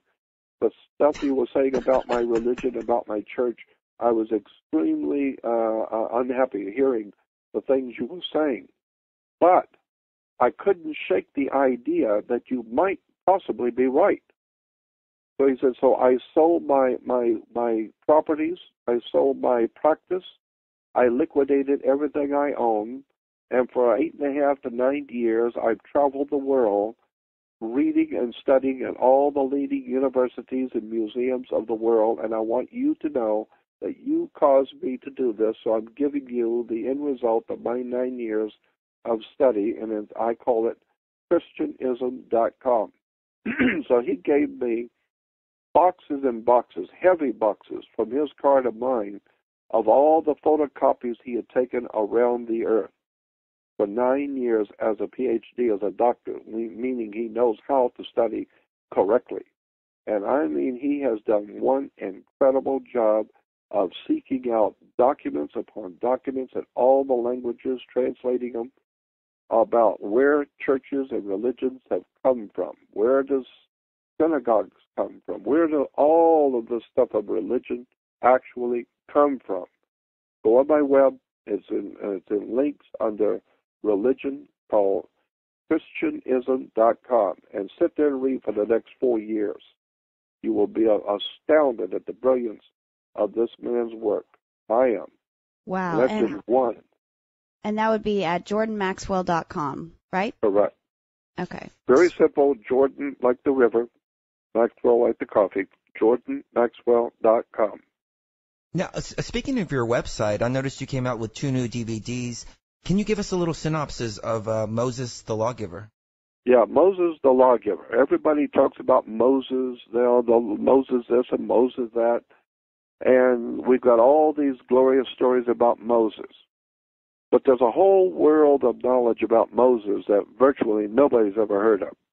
And I don't want to give away the secrets, but there's a world of knowledge about Moses, and Moses is involved in a lot of things that people, even Jews, have no idea in the world that who Moses actually in fact was, and what the word Moses means and where it came from and why he was called the lawgiver. And so I just do a 90-minute or whatever it is, maybe it's an hour and 90 minutes, whatever it is, lecture on with pictures and documents on showing the stuff that Moses was really into that you have never heard.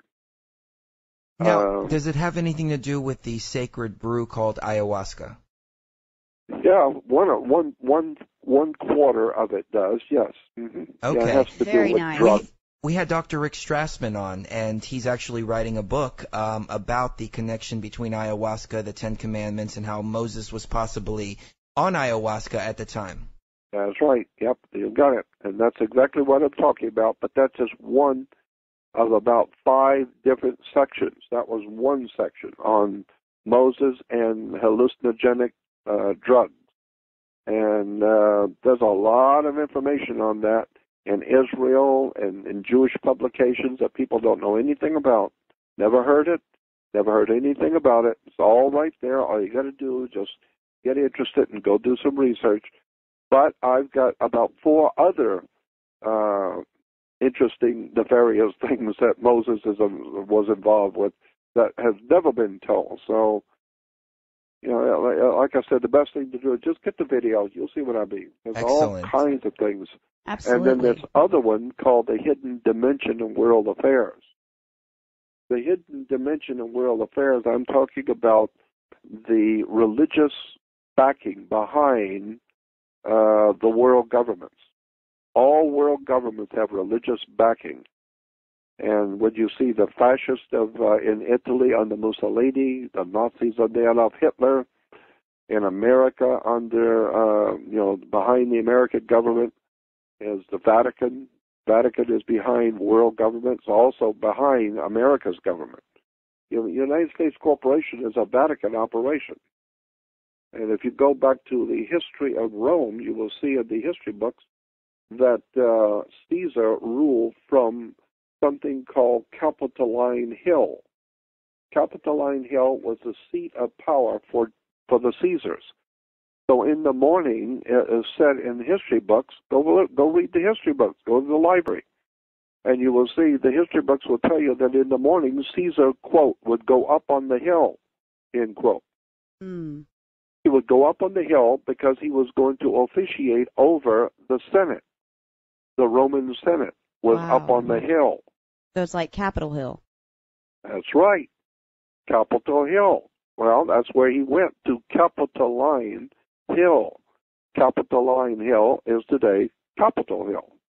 Same word in English. Wow. So Capitoline Hill is where the Senate was, and so the Senate was Roman. And therefore, the word Senate, the word senator means an actor. Someone who acts in a play is called a senator. And the Congress, of course, is sex. So, it's just an extraordinary story of the fascists, the Nazis, the SS, the Gestapo, the Vatican, all of this story that's never been told. I do a 90-minute or an hour, 90-minute presentation showing you documents, pictures, photographs of the whole world of the hidden dimension in world affairs. Stuff you've never been told about government, where governments come from, how they're financed, and how the church is the ultimate power behind all governments.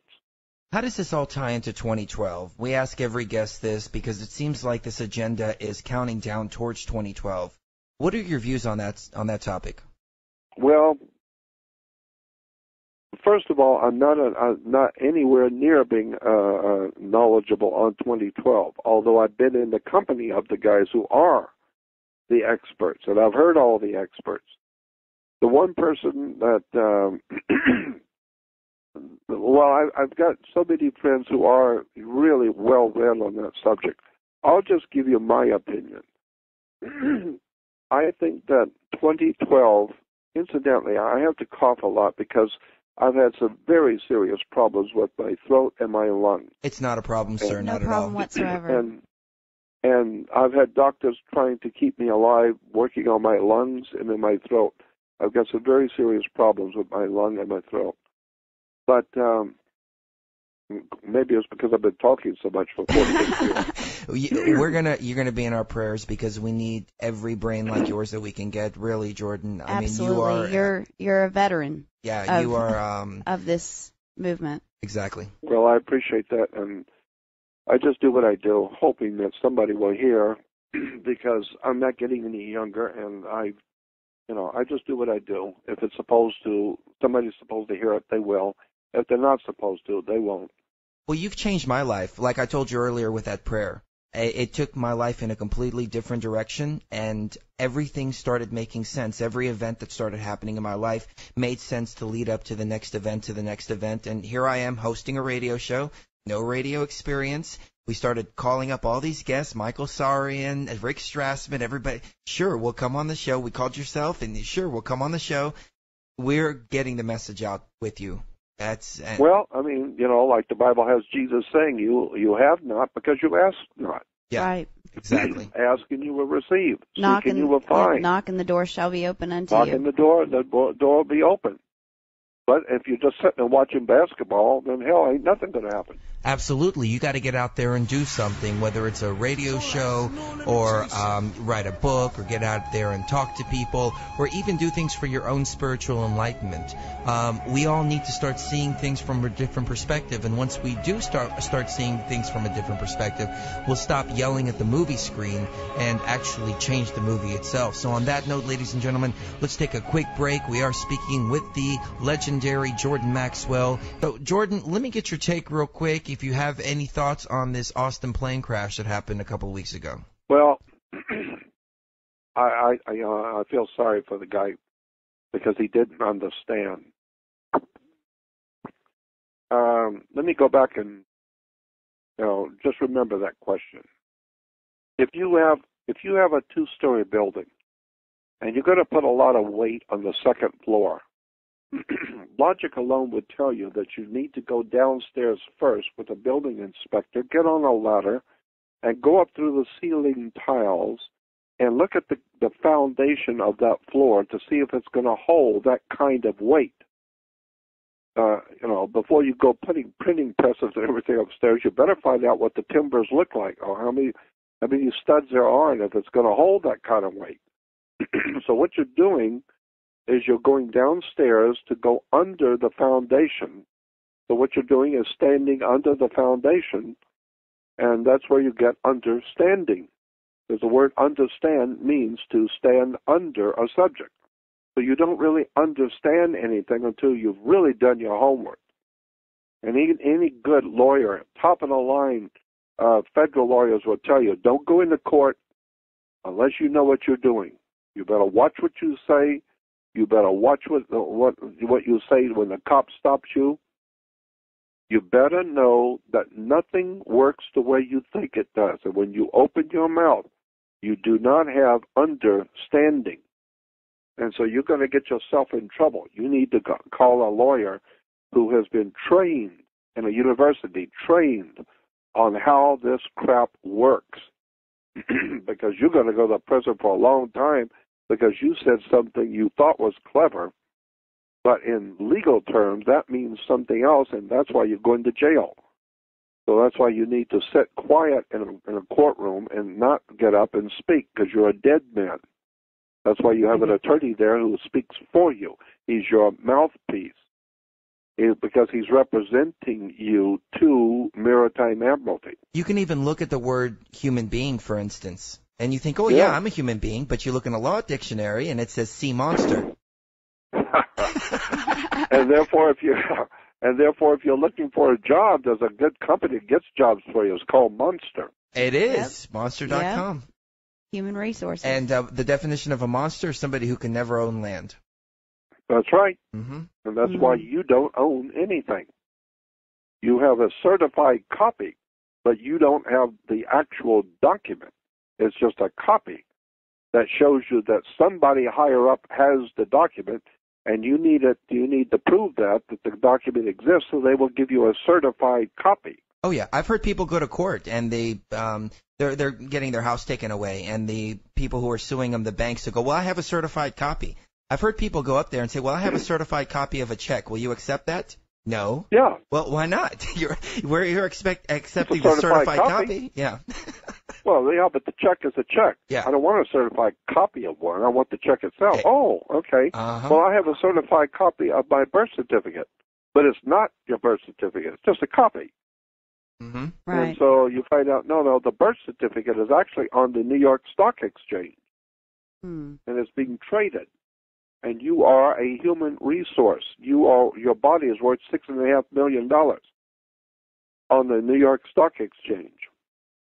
Oh, if we can jump back for a second, we were talking about the Jesuits. What is the British-Israeli influence? Say it again. What is the British? Where does Britain and Israel come into play with all of this? Oh heavens! Yeah. Are they just Boy, tentacles? that's opening up a can of worms. Because first of all, I do not believe that Judaism is a BC religion.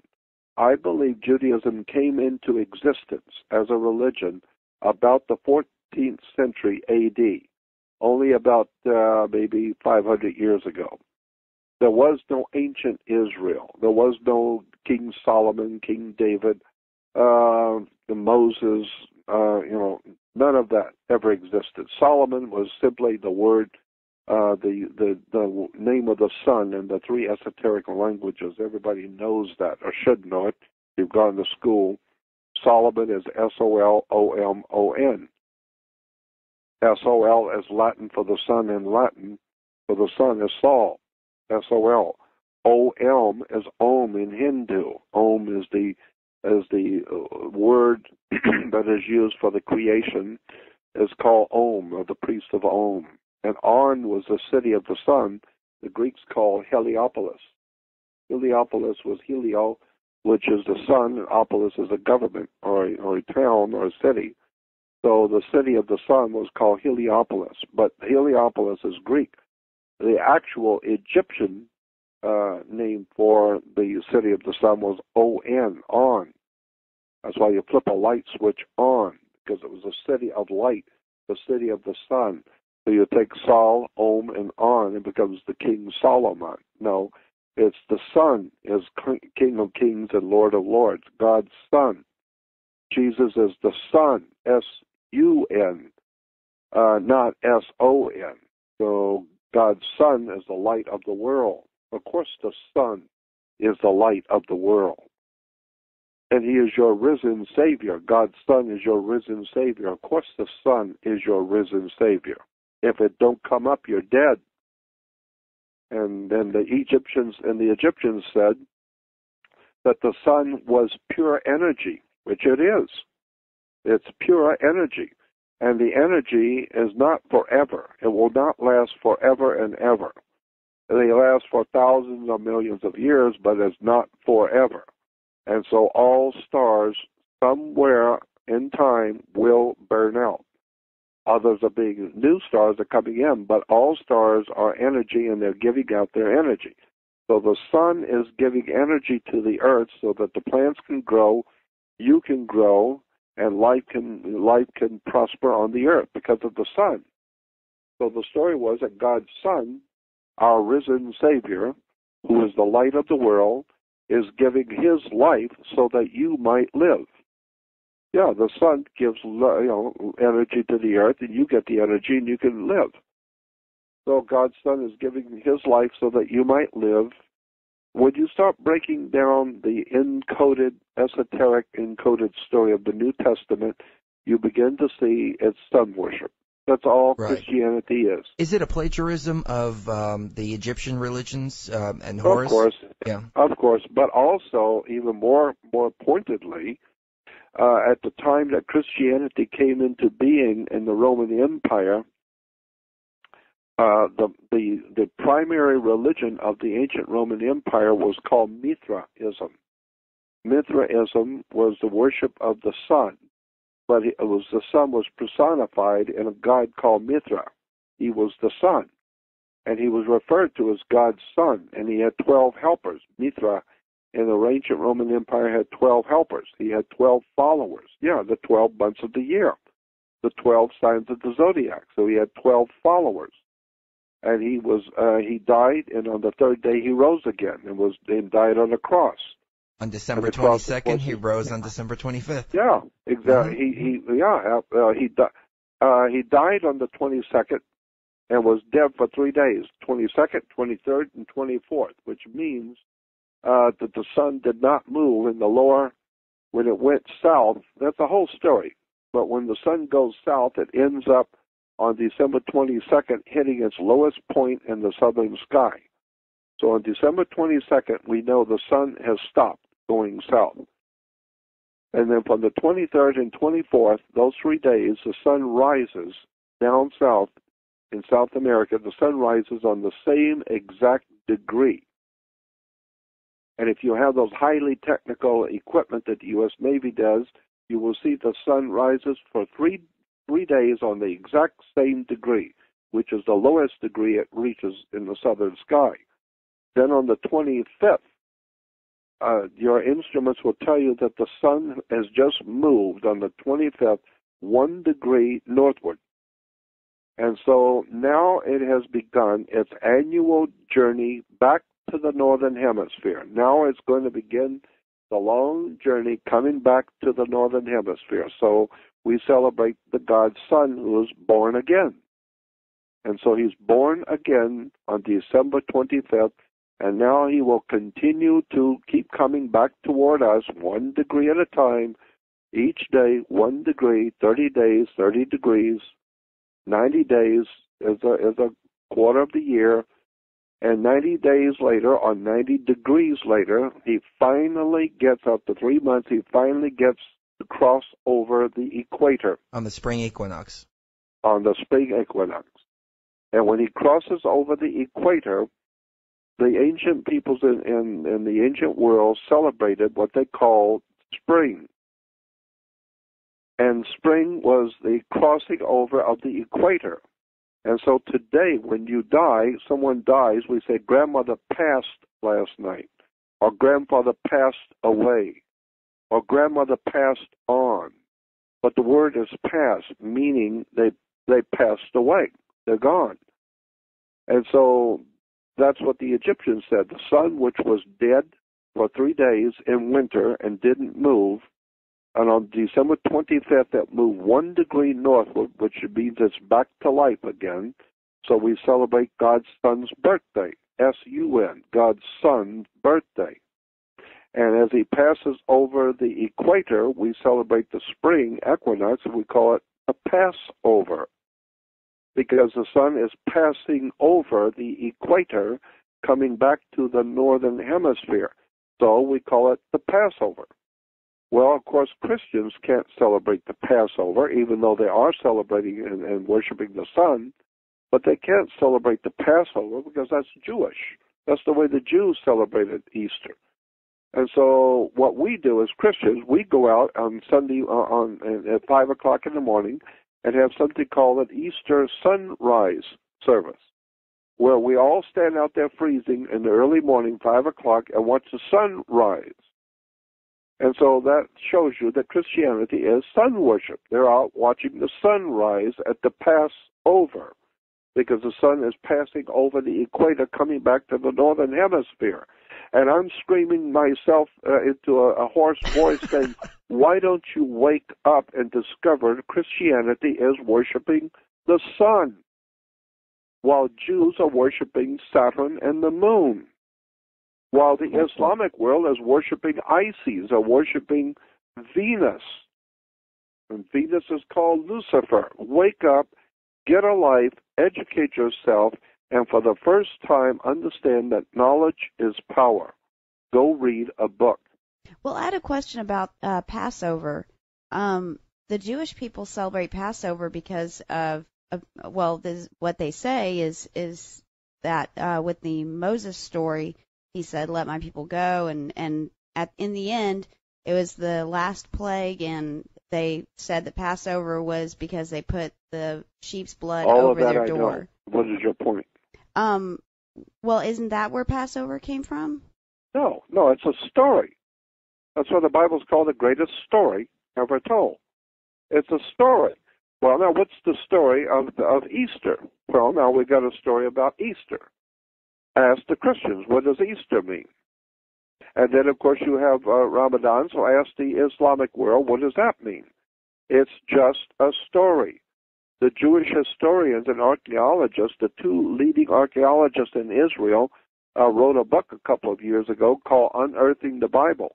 And they are the two leading, top-of-the-line leading experts in archaeology in Israel. They wrote a book, not the only ones, but they wrote a book called Unearthing the Bible, in which they said in their book, nothing that we have been told in Judaism is true. Nothing. There was no Moses, there was no Abraham, there was no Isaac and Jacob, there was no crossing the Red Sea, none of it. It's just a story.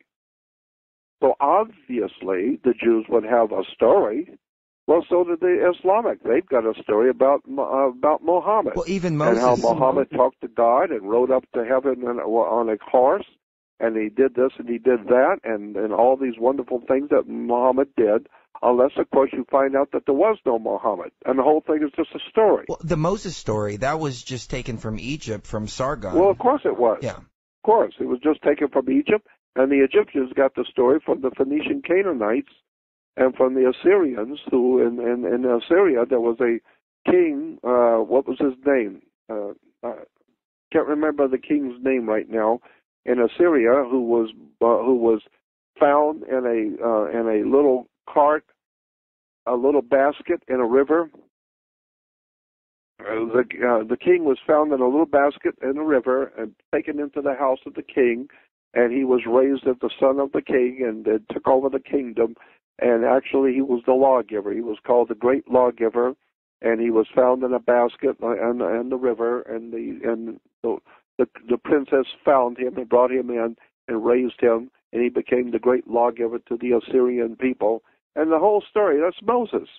That's where the Moses story comes from. Well, I mean, look at what they did with religion, though. And this was my biggest block, and I can imagine how it's everybody's biggest block. They make you believe that you're going to go to hell. You're going to burn forever if you don't believe what they tell you. It was very hard for me to say Christianity is not true. Everything that I've been told is a lie. And that was the last step. But once I crossed that over, my life changed significantly. Things started opening up. And then I'll find a piece of information, and then I'll hear the same thing from 3-4 different sources confirming it over and over and over again. Well, I know. But look, I told you, when I was a child, I've said this before, when I was like 9 or 10 years old, I was confirmed, like all other 10-year-olds in the Catholic Church. And it was called confirmation. And we were told by the nuns the day before confirmation, we were told, tomorrow at church, tomorrow evening at confirmation, the bishop is going to be here, and the bishop may possibly, after the service is over, the bishop may say to you children that if you have any questions, the bishop will try and answer your questions. So if the bishop does that tomorrow night, you just remember, you don't have any questions, period. You don't ask any questions, you sit quiet. And so that the next night, after the service was over, Bishop T.J. Tulin from Mobile, Alabama, the bishop came over, and after the ceremonies were over and we were all confirmed, the bishop did say, he said, now that you are all Catholics, now that you made a wise decision, an intelligent decision at 9 years old, that you are now a Catholic, if you have any questions, your bishop will try and answer them. Well, we all knew nobody has questions, period. So I stood up to make damn sure they know who I am. And I said, I don't want anybody hearing just a voice. I want everybody to know who I am. And I stood up and I said, yes, I have a question. I said, my father works with torches. He's like a welder. And my question is, if I had a torch and there was an angel next to me, could I burn the angel? Would it hurt him if I hit him with the torch? Would it burn the angel? And he says, well, no. And I said, why not? He said, well, an angel, you can't burn an angel. Fire is a phenomenon, is a physical thing. You have to have wood or paper or plastic or something to burn, but you can't burn an angel. And I said, why not? And he said, well, because angels are spirits. You can't burn a spirit. And I said, well, then why am I told that I'm going to burn in hell, my spirit's going to burn in hell if you can't burn a spirit? Oh, at 9 that's years amazing. old. Amazing. And so, then the priest looked at me and said, yes, sit down and shut up. And so, it didn't take me long to figure out there's something going on here. There's stories going on here, but even to a 9-year-old's mind, this doesn't make sense. I'm going to burn in hell forever. You can't burn a spirit. And then I found out later on that hell is a Hebrew word or a Phoenician word, which the Hebrews speak, Sheol. Sheol in the Hebrew language, Sheol is hell, translated hell. But what does Sheol mean? Sheol means your burial spot, where you're buried. So, therefore, mankind's common grave is Sheol. It's hell. So when you say someone went to hell, it means they all go to hell. When you die, you go to a grave.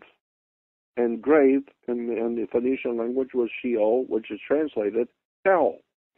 This is why when you're going to bury your head, you put it into a helmet. It's going to cover your brain. You're burying your brain in a helmet because hell is where you bury something. So that's interesting. I've always thought of hell as being the furthest away from God that you could possibly be. Well, look at. When you're in the grave and dead, that's about as far away as you're going to get from anything. Do you think there's anything after this life? Oh, of course there is. I have no doubt in my mind about that. Absolutely. No doubt about it. You see, when I talk about God, I know the difference between God, which is dog spelled backwards. That's why you have church dogma. I know the difference between God and dog and words and terms. But on the other hand, I have the highest of admiration and respect for spiritual knowledge and wisdom. I am totally convinced, beyond the shadow of a doubt, that there is a very, very powerful, phenomenally brilliant, powerful presence in the universe that men have called God, the Great Spirit, the All-Father. I don't care what you call it. I don't care what name you give it and what language you come from. There is overwhelmingly obvious a divine, brilliant power in the universe that oversees all things. So that is supposedly the concept of God. Well, I don't have any problem with God. I totally see it. I appreciate what God is. I understand it. I just also understand your silly-ass churches and your synagogues are nothing more than 501c3 corporations and maritime admiralty, and it's all a bunch of gang wars. But when we talk about stuff that's out there in the universe, that's a highly divine power of the universe, I don't have any problem with that. I absolutely agree. No, it's like you said in your lecture, there's a God that's above all the gods of religion, and I think he's very, very disappointed with us right now. No, you kidding? I'm disappointed. You can. Yeah. Yeah, God is too big for one religion, I'll tell you. Yeah. And I'm disappointed. So I know if I'm disappointed and I don't want to talk to people, I know God is. Whatever God is, I know it's not on TV and it's not in Trinity Broadcasting. Absolutely. I mean, I'm very disappointed with what I'm seeing. And it's funny that you mentioned that because we get attacked a lot for talking about these esoteric and occult topics. But I think this is what people need in order to wake up, and maybe we won't be so disappointed later on down the line. That's why I'm doing the radio show. That's why we're on here doing what we're doing. And we thank you so much for coming on the show, Jordan. When we get back from this break, we're going to wrap it up with Jordan Maxwell. This is truthfrequency.com.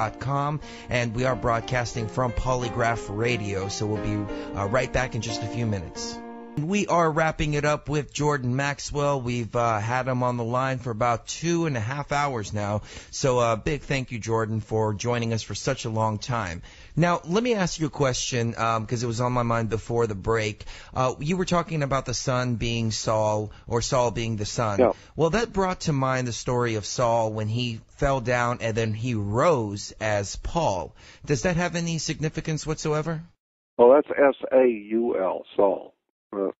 So not the other is S-O-L, Saul, which is Latin for the son. But S-A-U-L is the Apostle Paul. And see, I don't think there was an Apostle Paul. I don't think there was a Jesus. I'm sure there was none of that. It's all a story. That's why when I was asked a few minutes ago about the story about the Jewish story about the Passover. Yeah, it's just a story. That's a Jewish story. But then you have a Christian story. Well, that's not true either. Well, then you have the Islamic story. Well, that's not true either. Well, then you got the Democrats, and they have a story. Yeah, but that's a lie too. Well, what about the Republicans? And they've got a different story. Yeah, and that's a lie too. It's all a bunch of lies. It's all a bunch of stories. That's why the Bible's called the greatest story ever told. It's not the greatest collection of facts. It's the greatest story ever told. And why? The Bible is the greatest story ever told because it's the only story that's ever been told. It's the same story that the Phoenician Canaanites were telling, the Sumerians, the Zechariah Sitchin, will tell you the same story the Sumerians were telling as the same ones the Greeks told, the same words the Romans told, is the same story that the British told, and today is the same story, so that's why it's called the greatest story ever told. It's just a story. Period. Let me ask you this. Let me change the subject for a second. You mentioned Zecharia Sitchin. How did the Anunnaki play into all of this? Were they the ones that came down and genetically engineered man? Well, the Anunnaki, according to Zechariah and according to, I guess, the records, were entities who created us. And that's what the Bible says. Are these the gods of religion? No, not at all. No. No, that's different. Zechariah Sitchin, I was going to say that Rabbi Marvin Antelman, that's what I was going to say. Rabbi Marvin Antelman, many years ago, I was talking to him about this, long before I ever knew anything about Zechariah Sitchin. We're talking about in the 60s. And Rabbi Antelman, I asked him, I said, what is going on here with this, the story in the Bible, Genesis 1:1, in the beginning God created the heavens and the earth. And the things he was telling me and explaining, he said, well, Christians and Jews both are totally confused because nobody does any real scholarly research. And he said, but when the Bible, he told me, he said, the Bible does not say that God created man. There's nowhere in the Bible that specifically says God created man. Doesn't say that. Go back and read it correctly like a good lawyer would. Read it correctly. It says, God said, come, let us make man in our image after our likeness. He says what most people are misunderstanding is they think that God is talking to himself, I guess, and he's saying, come, let us make man in our image after our likeness. He said, that's not saying God made man. Read it correctly. It's saying God said, come, let us make man in our image, after our likeness. So man was already here, and Man's they already changed here, us. but absolutely. So let us make man in our image. Let us make him in our image, in our likeness. Because for being so great, he's not that great. Neanderthals, they smell, they hairy, they kill each other, they eat their own children. They're crazy. Well, we do that now, though. Well, yeah, well, that's true. Ever seen Jerry Springer? And so, so therefore, it is not evolution, it's intervention. The word is intervention, not evolution. Intervention means somebody very intelligent from somewhere out there in the universe, and ask any child of 7 years old where God is, and they will point out there. And where do angels come from? Out there. Well, I'm afraid to tell you that if God and the angels come from out there in the sky, that means they're extraterrestrial. If they come from Cincinnati or New York, then they're terrestrial. But if they come from out there, that means they've come from extraterrestrial. Well, if they're extraterrestrial, then who is to say who these gods are who created us and said, come, let us make man in our image, after our likeness. And now man has become as one of us. Now man has become as one of us. He's like us now. And see what you've done? You've given to this creature, this hominid creature, Neanderthal or Cro-Magnon man or whatever these creatures were, and you crossbreeded with their females and put some of your DNA into her, and she has now produced half gods and half animal. Well, that's what humans are. We're half godly and half animal. And half of us is animalistic, and the other half of us is spiritual, and we're able to create lasers and go to the moon and conduct beautiful music and have sciences and all kinds of phenomenally brilliant stuff that we are able to come up with. But we also can get drunk, drinking, raping, street fights, and be like any other animal and dog in the street. And so therefore we have the potential to be both, a dog or an animal, or extraordinarily brilliant looking into the heavens. So I think that that's because somebody intervened in our natural evolution a long time ago and said, come, let us make man in our image, after our likeness. I think it's in the book of Enoch where they say that the Elohim came from somewhere in Orion's belt. That's right. Okay. Exactly. You're right. Okay. Well, anyway, Jordan, it's been an honor and a privilege to have you on our show, and I just want to say thank you so much. Can you tell people your website one more time and the DVDs that are out? Yeah, it's just Jordan like the river. It's Jordan like the river Jordan. It's Jordan. Jordan Maxwell.com. Great. It's all there, and go to my links. And when you go to my website, go all through it. Don't just look at the home page and go back to watch basketball. Go all through my website. There's all kinds of stuff on my website that people are asking me questions 24 hours a day. And they write me and they call me and ask me questions that are sitting right there on my website. The answers are right there. And then when I ask people, well, did you see my website? No. And they'll say, well, yeah, I saw your website. I said, what did you go to the links? No. Did you go to the audio video page and listen to the stuff there? No. Did you go to the pictures? No. Well, then what did you see? Well, we saw your picture on the home page. So if you're going to go to my website, if you're going to go to my website, go all through it and look at the stuff you've never heard. It's all right there. And I can't take time to come to your home and sit down with you and show you how to scroll up and down and how to go into a website and investigate it. All I can say is that those who are supposed to see will, and those who are not supposed to see won't. So if you're supposed to enlighten yourself and wake up and get a life, then go to my website and go all through it. Check it out. Check out all the research boxes, all the research departments, all the links. There's a massive amount of information there that most people have been looking at my site for years, didn't even know was on it because they didn't bother to do any real research. And that's what's killing our country. People don't know how to read or do any research on anything. I'm just amazed. They can barely use Google. Oh, yeah. And so just go on JordanMaxwell.com, check it all out. It's all there.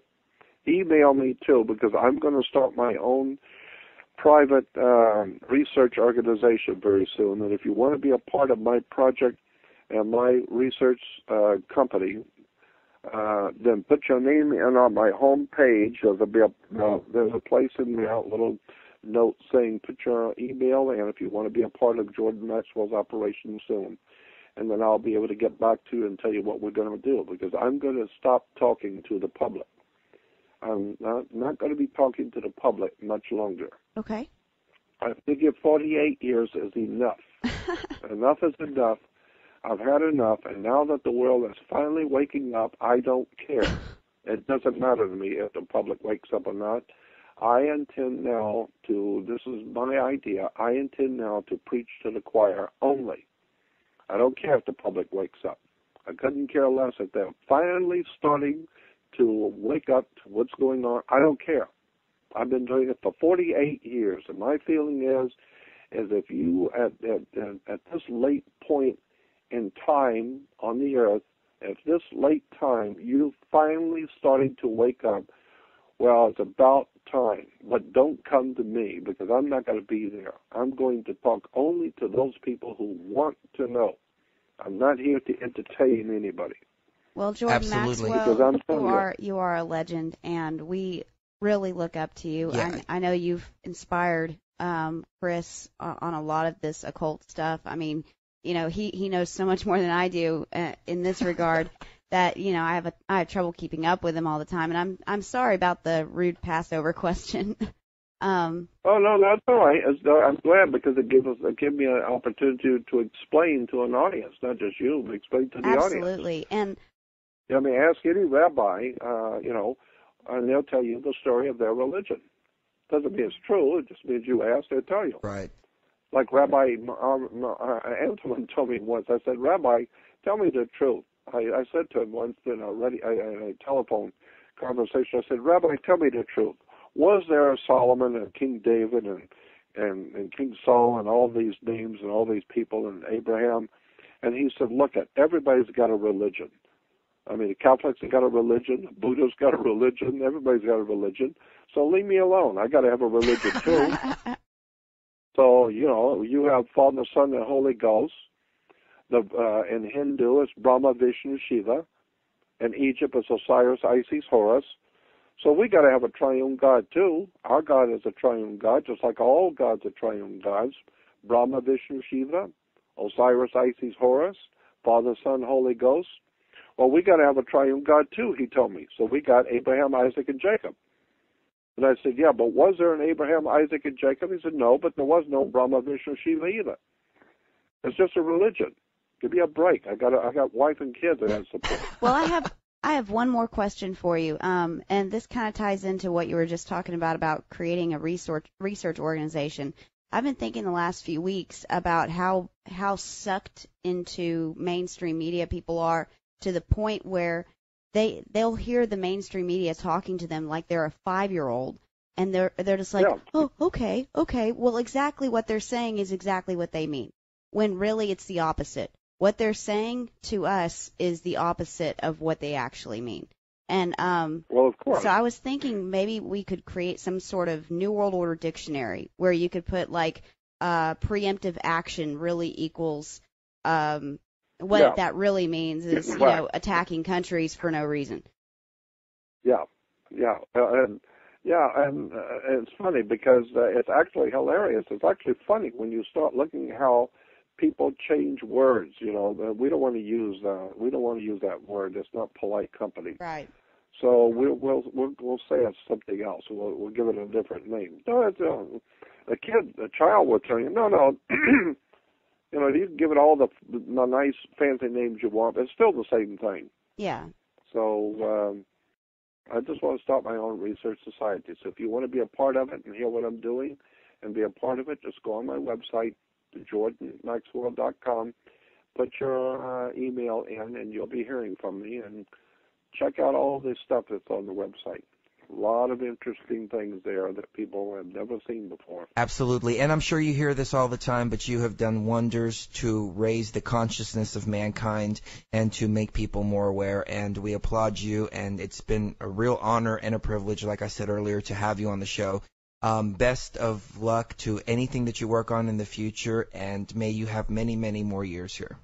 Thank you very much for your time. Absolutely. And Jack Blood says hello. I just spoke to him earlier today. He says, make sure you tell him hi for me. Oh, right. Thank you. Yeah. Thank you. Okay. Tell everybody hello from me, too, when you talk to them. And we'll be praying for your throat and your lungs. Is it kind of like a COPD type I don't know what it is. It's just I've had a very bad situation with my throat and my lungs and my heart, both. Happily, I have some doctors who are good friends, and they're trying to help me the best they can. Good. Very good. Our phone is always open to you. If you need anything, don't hesitate to ask. Absolutely. Thank you very much. All right, email me. Anybody that wishes to email me, and I'll try and get back to you. I get like 150, 200 emails a day, and so I can't get back to everybody, but I'll try. And go on my website and email me. And thank you for having me on the show. Absolutely. Thank you, sir. You have a great evening. You too. Bye-bye. And once again, ladies and gentlemen, that was Jordan Maxwell. His official websites are jordanmaxwell.com. And don't forget to pick up his new DVD, Moses the Lawgiver and the Hidden Dimension, available at his website. And there's a lot of good talks and interviews with him on YouTube, so be sure to check that out. In the 3 hours that we spent with him, we only touched upon just the tip of the iceberg of the information this guy has. So one of the great researchers out there. He's up there with David Icke, Michael Soria, and he's actually influenced a lot of those guys, like we were saying in the same broadcast. So this is really the granddaddy of it all.